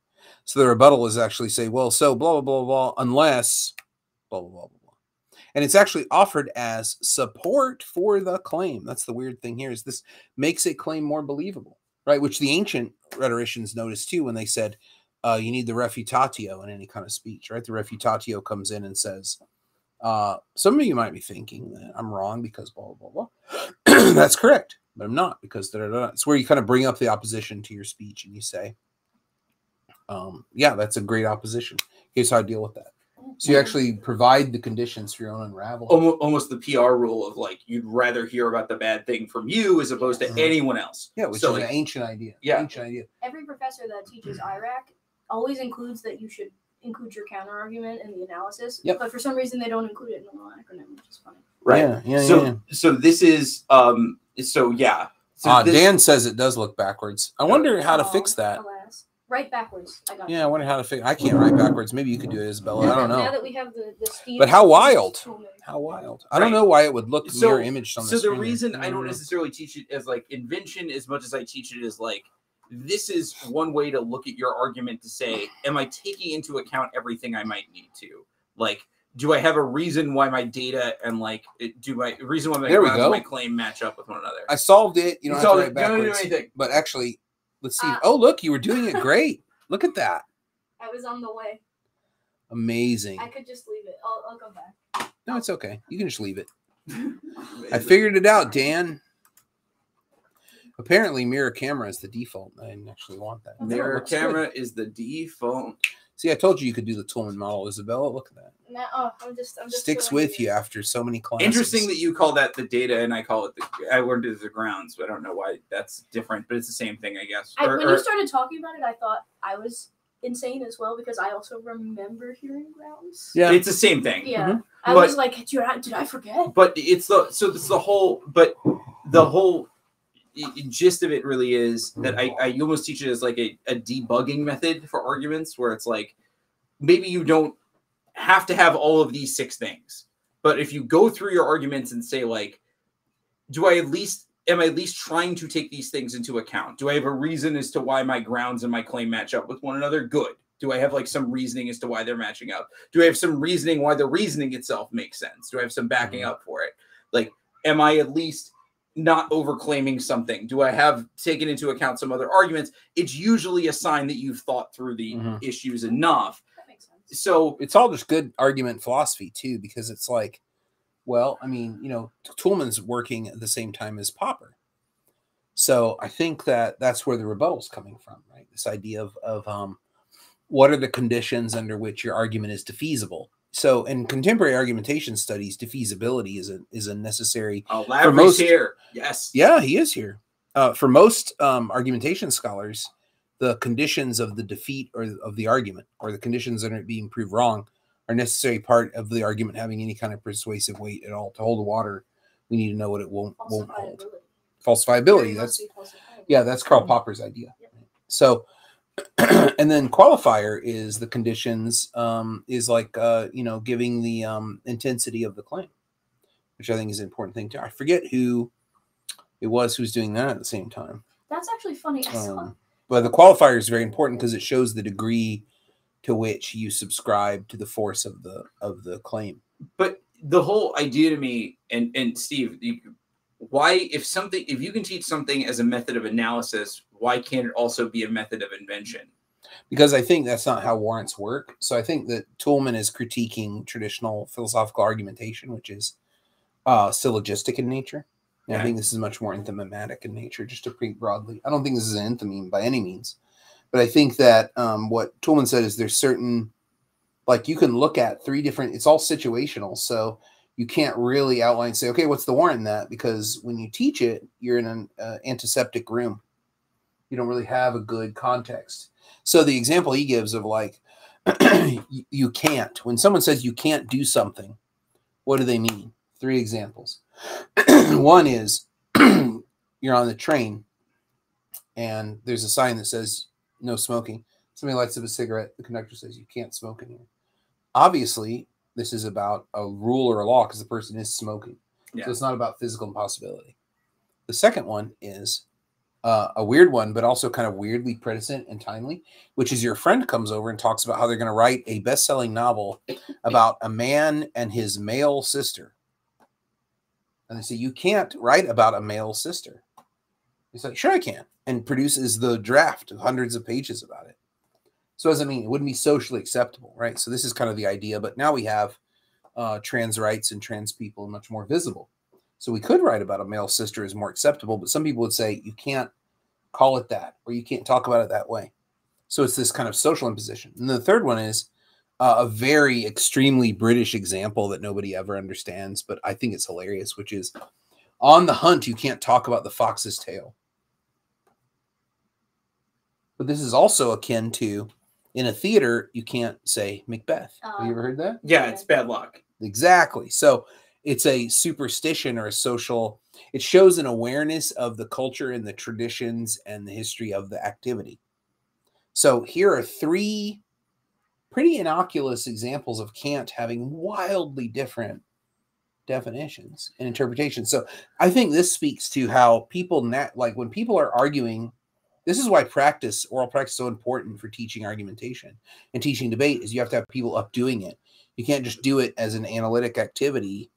And it might be an argument for rhetorical criticism as well. You have to be doing it to learn it, because I feel like when you're making the stuff, it kind of comes kind of naturally out. Oh, this is the connective tissue. This is how this is working. This is how this comes together. And I think that's like so powerful, because then afterwards you can say, wow, look at that warrant. Where'd that come from? And people say, I don't know. And we can quote from Robert Pirsig in the Zen and the Art of Motorcycle Maintenance. Well, it comes from the place the arguments come from. But the mystery of the miasma. I mean, but weirdly, there's an assumption you're making here that I'm not making when it comes to the warrant. The idea that the warrant's enthematic. And you're assuming just because a rhetor doesn't say it doesn't mean that they don't know what it is, that they haven't thought of it, that they haven't considered it. That just because they didn't say it out loud to the audience, that they didn't allow the audience to fill it in for themselves, doesn't mean that they couldn't have written it down, couldn't have considered it, couldn't have done the stuff on their own and just decided, I think the audience is probably fine, not with me not saying it. No, I think an enthymeme, is a mass persuasion tool, right? I think Aristotle's pretty clear about that. But enthymeme is also the antistrophos of the syllogism, right? That's what the word Aristotle uses. How do we translate antistrophos? The best is Jeffrey Walker's translation, where he calls it the twisted sister.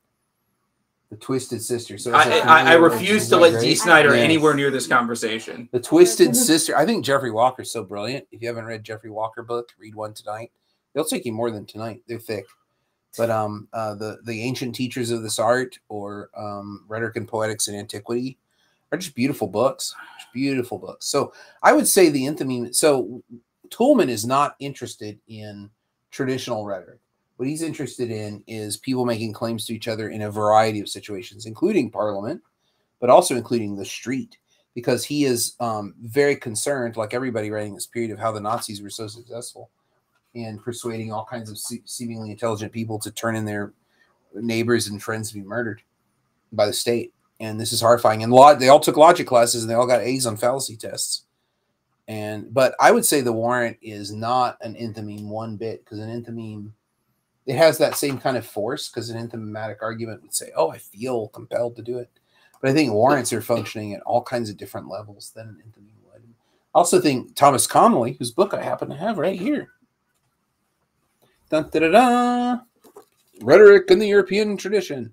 Thomas Connolly, amazing history of rhetoric scholar, wrote this amazing essay about the enthymeme and how we don't even really understand what an enthymeme is at all, and nobody in the classical world really has a sense of it. That's a great essay too. So the warrant, I feel like, is a better fleshed out theoretical thing than the enthymeme, but I do think that the warrant is it's also related to the cognitive biases of like confirmation bias and things like that. Yeah. In the sense of like, oh, I just know that this will connect.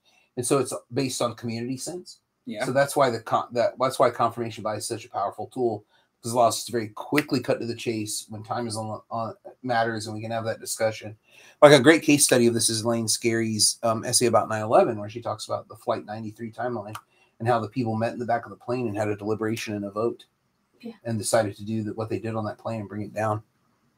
It's not what they wanted to happen, but I'm sure it is not how they decided that they decided they were dead anyway, and they made arguments. So you can see confirmation bias working pretty well in that narrative of how that went down, and how the warrant is just such a powerful tool with getting to decisions when we need to. Now then that gets into Isabella's concerns about system B and system A and all that stuff. But anyway, we'll put up Lavery's comment here.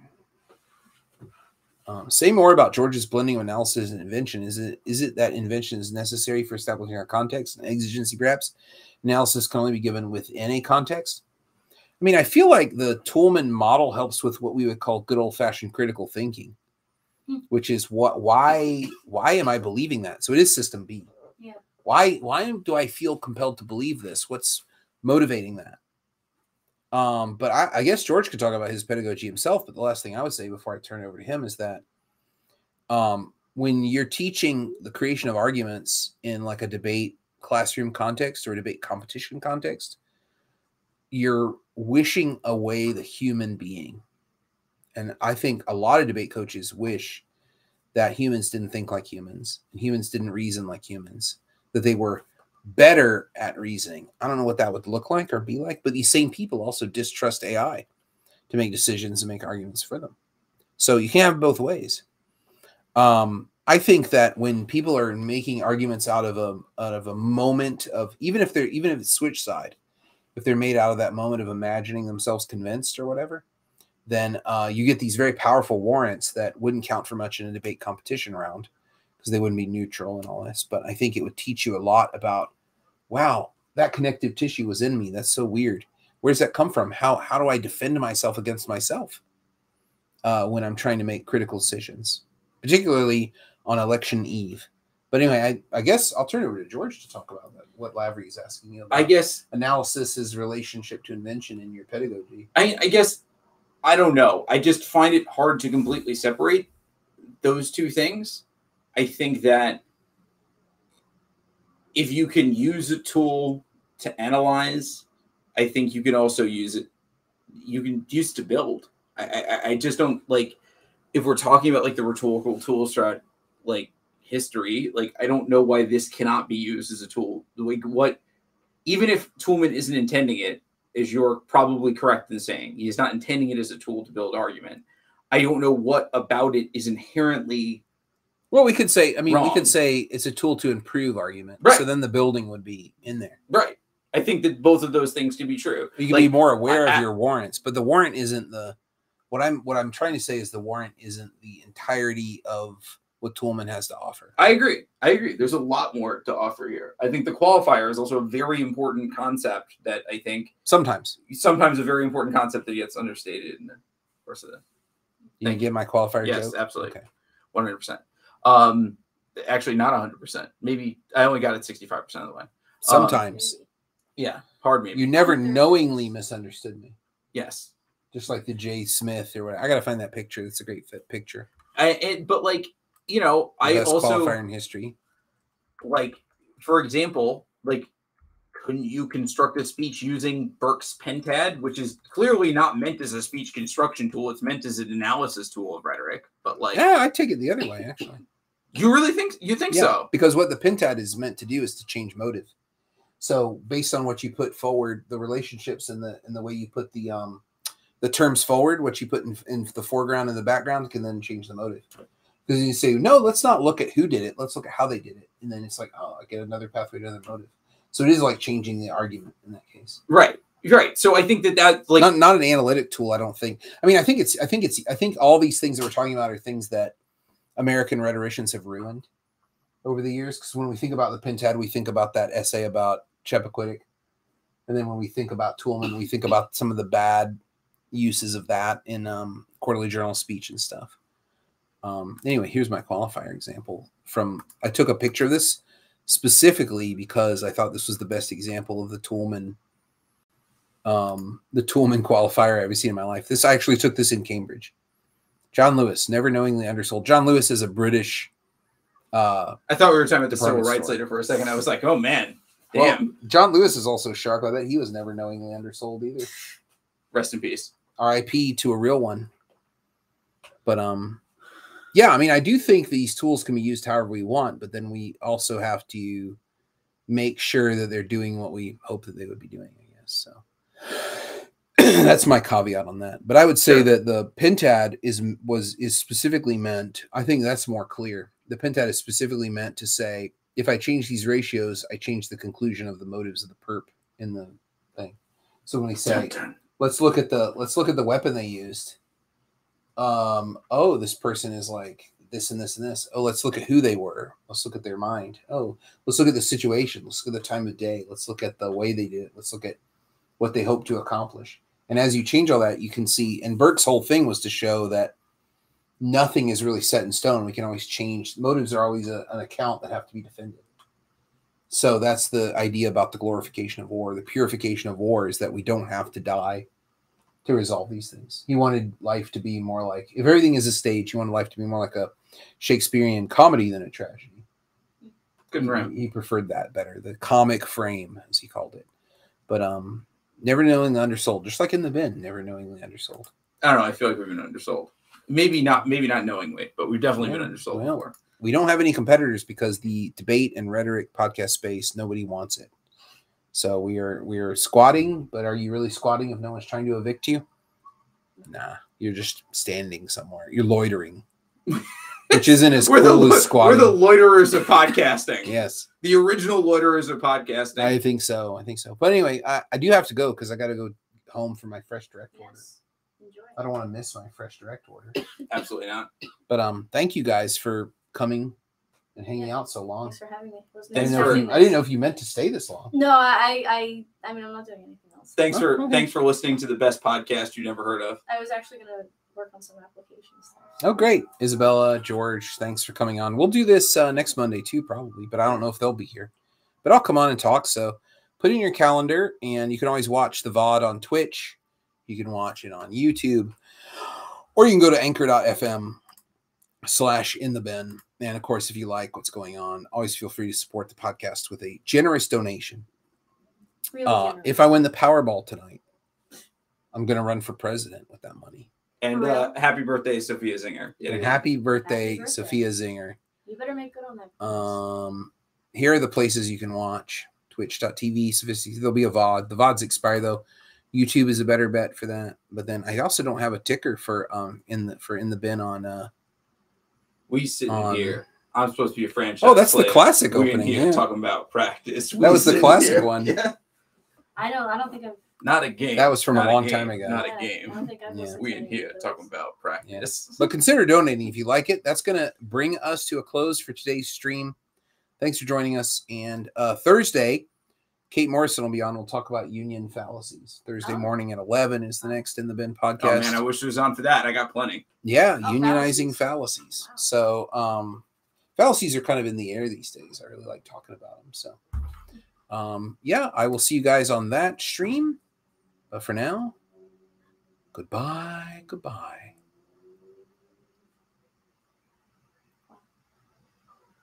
Should I end it now? Yeah, Okay. if you want. If Do I you just want me awkwardly blinking more? let's do a freeze frame and then we'll end it. Okay. We'll be like, ha.